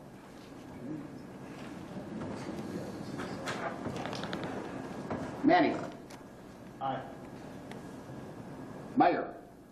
Aye. Radke. Aye. Sagali. Aye. Susha. Abstain. Van Akron. Aye. Vanderweel. Aye. Bauman. Aye. Deberg. Aye. Eberg. Aye. Serta. Aye. Montemayor. No. Motion to file carries. Thank you. We'll move on to the next. Excuse me, Kittleson. So the recommendation to the council is that we file this document. And we'll address that at our next council meeting. What is your pleasure regarding Resolution 290506, Alderman Manny's proposed resolution? What is your pleasure regarding the recommendation to council?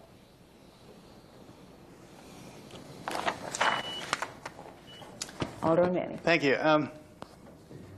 Given our conversation and our decision about the previous document, we might want to change this document more than I had previously suggested by way of amendments. Did we formally have those, the whereas and the resolution changed and added? Were those previously clearly done? On our committee of the whole, do we have to vote on the amendments? Should put the document on the floor first. Okay. I would then move this document be sent on to council with recommendation. We have a motion and a second to move this document to the council with the amendments. Well, or with, not without. no, without. Just as it is. As now, is. And then amend it on the council floor if you want to. It's a, we're voting whether we want to recommend to the council to consider Alderman Manny's proposal. Any discussion? Alderman Serda. Whoa. Alderman Serda. Thank you, Madam Chairman. I cannot support, so I will be saying nay to this. However, I don't mind sharing with Alderman Manny some of the revisions that could take place with this document. And so just currently as it stands, I'm going to be voting nay to it. Alderman Dan Berg. Thank you. Yeah, I can't support this because as long as we've had this Chamber of Commerce contract and everything has been going along fine and dandy. Now we want to create another bureaucracy, which the mayor did away with the ergo because he thought there was too much. And now we want to create more people getting in the mix. I think the council has been doing a good job over all these years, and so has the Chamber of Commerce. Thank you, Alderman Berg. Remember, this is to create a study committee to see if we want to create a commission. Any other discussion? Alderman Manny. Thank you. By way of amendment, before further discussion formally, we would like to change the wording in the last whereas from are willing to may be willing. Thank you. And currently, as printed, even though prior there was a verbalized resolution that included reimbursement, at this point in time that is not added. So as it's stated at this point in time, and I'm going to leave it that way at this point in time for the committee's recommendation and the decision, that essentially it's directed to the special study team. That I think is important to bring all those together at the table to reevaluate because we don't well do this year by year. It's something that those who are involved distinctly in the industry have much more knowledge about than we do. Therefore, to bring all the parties to the table, this meets the long-term good of the whole city. It meets the concern of those parties who have been plaintiffs. It includes the chamber. It doesn't do anything vis-a-vis legal fees as currently stated. Therefore, we have, as a city, in the flavor of the council, perhaps opinion, protected dollars, but at least we're looking at long-term issues that have been historically felt and powerfully felt. If we do nothing else except look at those, I think we owe that to the whole city. Alderman Manny, because the agreement with the chamber is we have to decide yay or nay by the end of June. This would be a short-term study committee. Correct. Thank you. Alderman Serda. Thank you, Madam Chairman. just due to the amendments and so forth with this document, even though I'll be voting against it, Alderman Manny, at any time you can bring this forward, maybe with the amendments, and that way we can have more clarification. We can have a hard copy and then explore it in the future. So we don't have to necessarily jump the gun tonight. So even though I'm voting nay to this, it could still be explored in the future. Thank you. Procedurally, should have a second for the amendment. I don't know if somebody's seconded it. We need a second for the amendment, and the amendment is to change the word "are" to "maybe." Thank you. Now we will be voting on the recommendation. I think the composer can... Just the amendment. Just the amendment? Okay. All in favor of the amendment? Aye. Nay. Aye. Nay. No. Yeah. No. Contrary. Thank you. We're changing the word from "are" to "maybe." That was the vote on what we're doing right now. Now we will have a vote on how we will recommend, if we will, yes, Eldenberg. I would offer one other amendment on the back where it says, be it further resolved that the mayor's appointees include 2 representatives from the Bed and Breakfast Association, 2 representatives from the tourism industry, 3 council members, and 2 members for the Chamber of Commerce. I don't know that there is a Bed and Breakfast Association. I think there is a Hoteliers Association.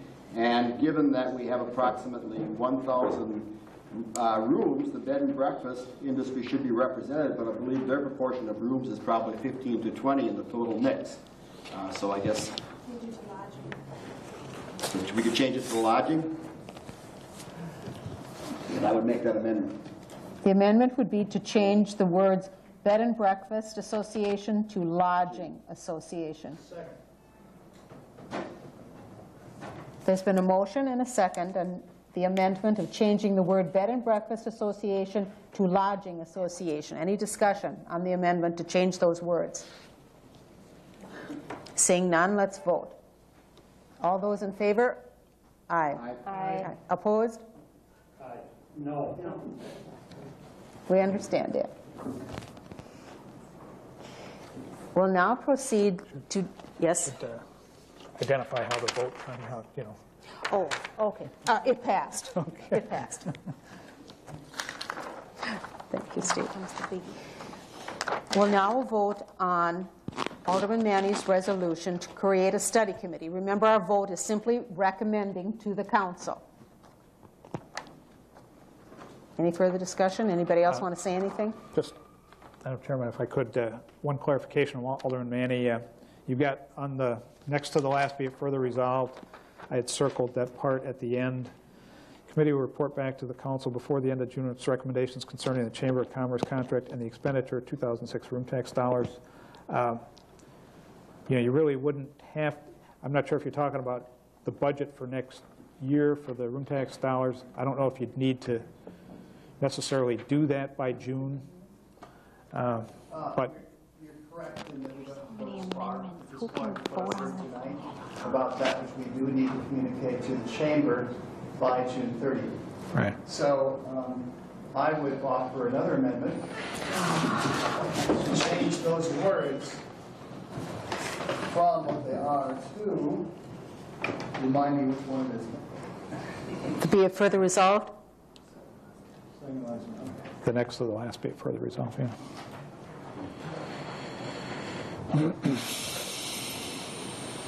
Okay, that the committee will report back to the council before the end of June with its initial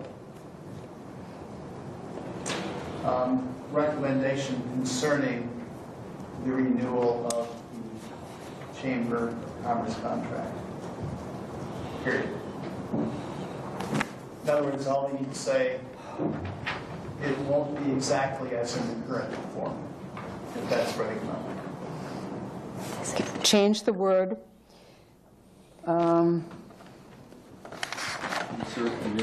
Initial. I knew I wrote that, but I couldn't read my own writing. Its initial recommendation concerning the renewal of the contract with the Chamber, and then cross out expenditure of 2006 room tax dollars. Correct. Everybody understand this amendment? You've got one amendment after another amendment after another amendment. Right. This is ridiculous. Yes, Alderman Vanderwill. You may talk. Thank you. Madam Chairwoman. It's quarter after 10 at night. We've amended this like 10 times. Let's file a document. Alderman Mannion, bring a new one in to council, and then let's talk about it then. We can amend this all night, and it's just not going to happen. That's right. It's just too much. Thank you. Make a motion. I'll make a motion to file. Yes, we have the motion yes, we have to resolve this motion before we can go with your motion to file. Right now, we have Alderman Manny's motion to change the wording in that second last paragraph. Do we have a second on that amendment? Second. Second. Any discussion on that amendment? Alderman Van Akkeren. I got a question on that.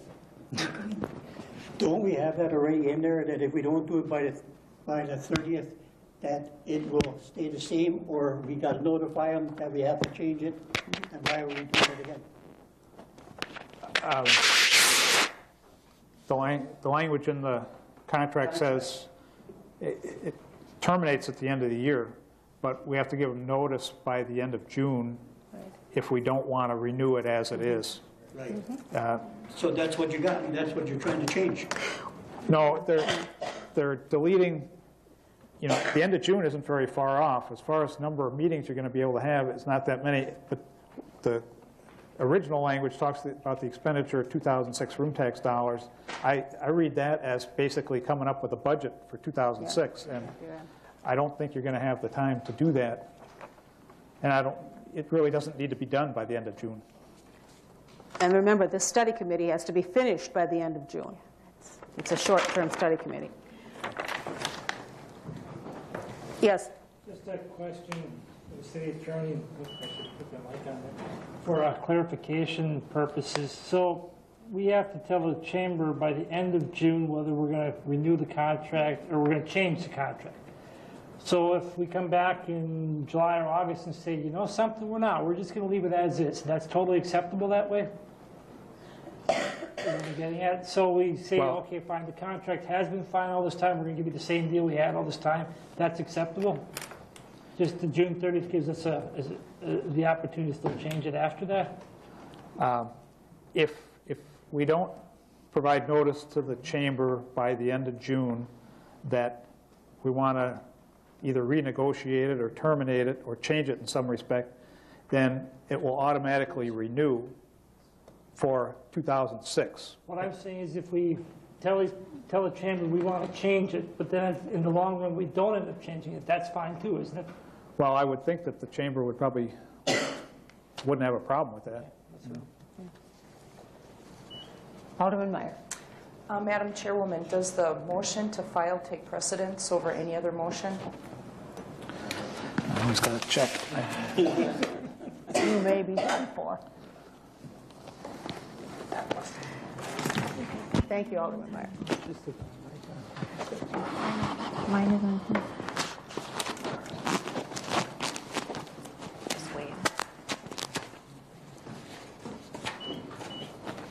You can push the button on your desk, too.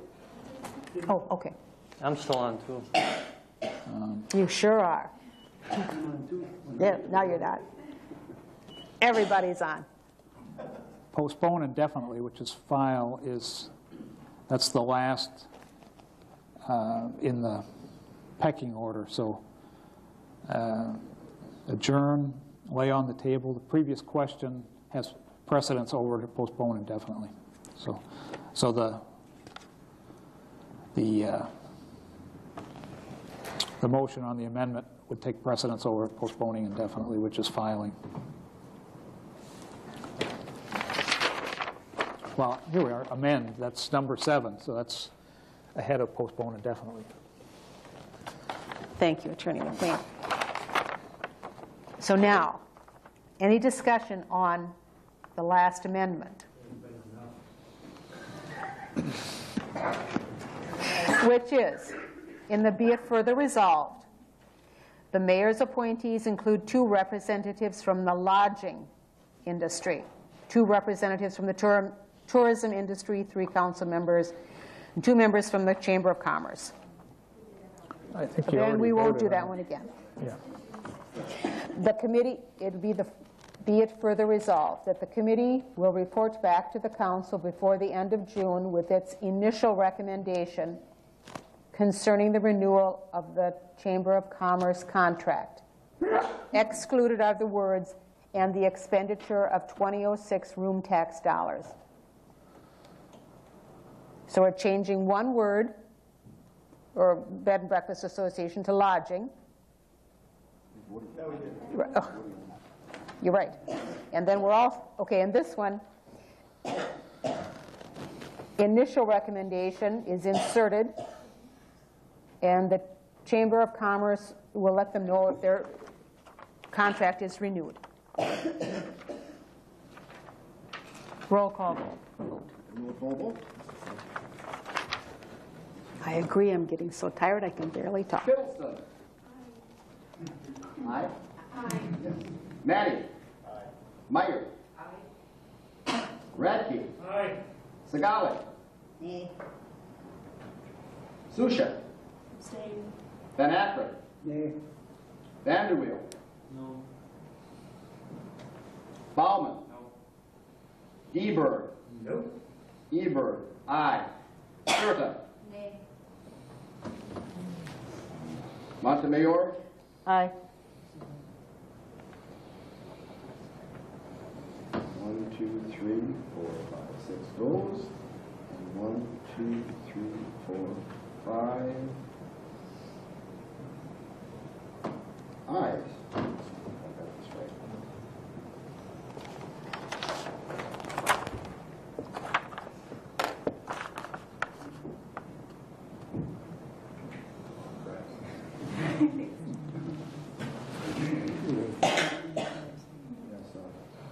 So the nays have it.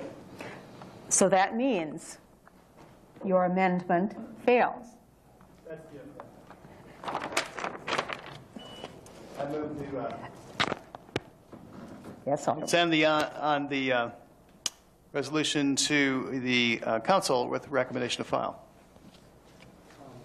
Oh, it's gone. Didn't I do that? I thought we just voted the amendment. We have Amendment. That's what We just voted no on the amendment. Right, so I'm saying let's send the resolution to council with the recommendation to file. Second. As it's currently written, it's not good. That's pretty clear. I'll bet we'll get all eyes on that one. Move to adjourn. Hold it. I have one thing. We have to vote. Right. Everybody in favor of Alderman Manny's proposal, vote aye. Aye. Now, before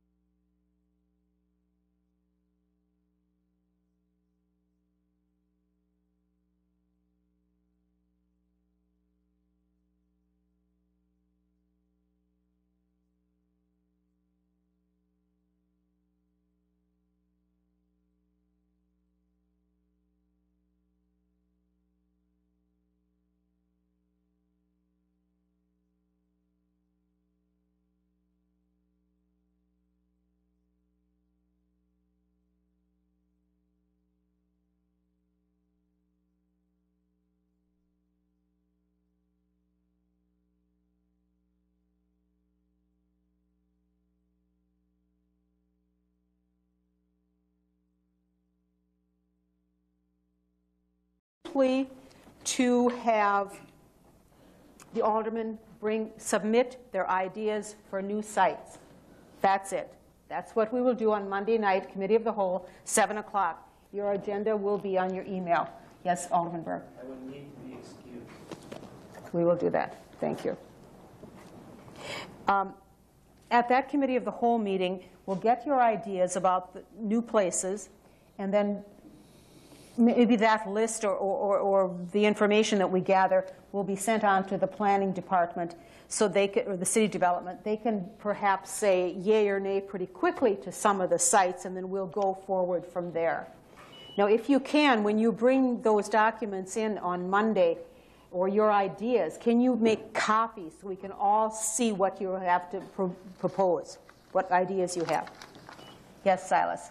Thank you. Did you say 7? 7 o'clock. Okay, thank you. 7 o'clock. And I can't guarantee we'll be out by 8, but I sure hope so. And Bauman, Alderman Bauman, what did you want to say now? All in favor? Aye.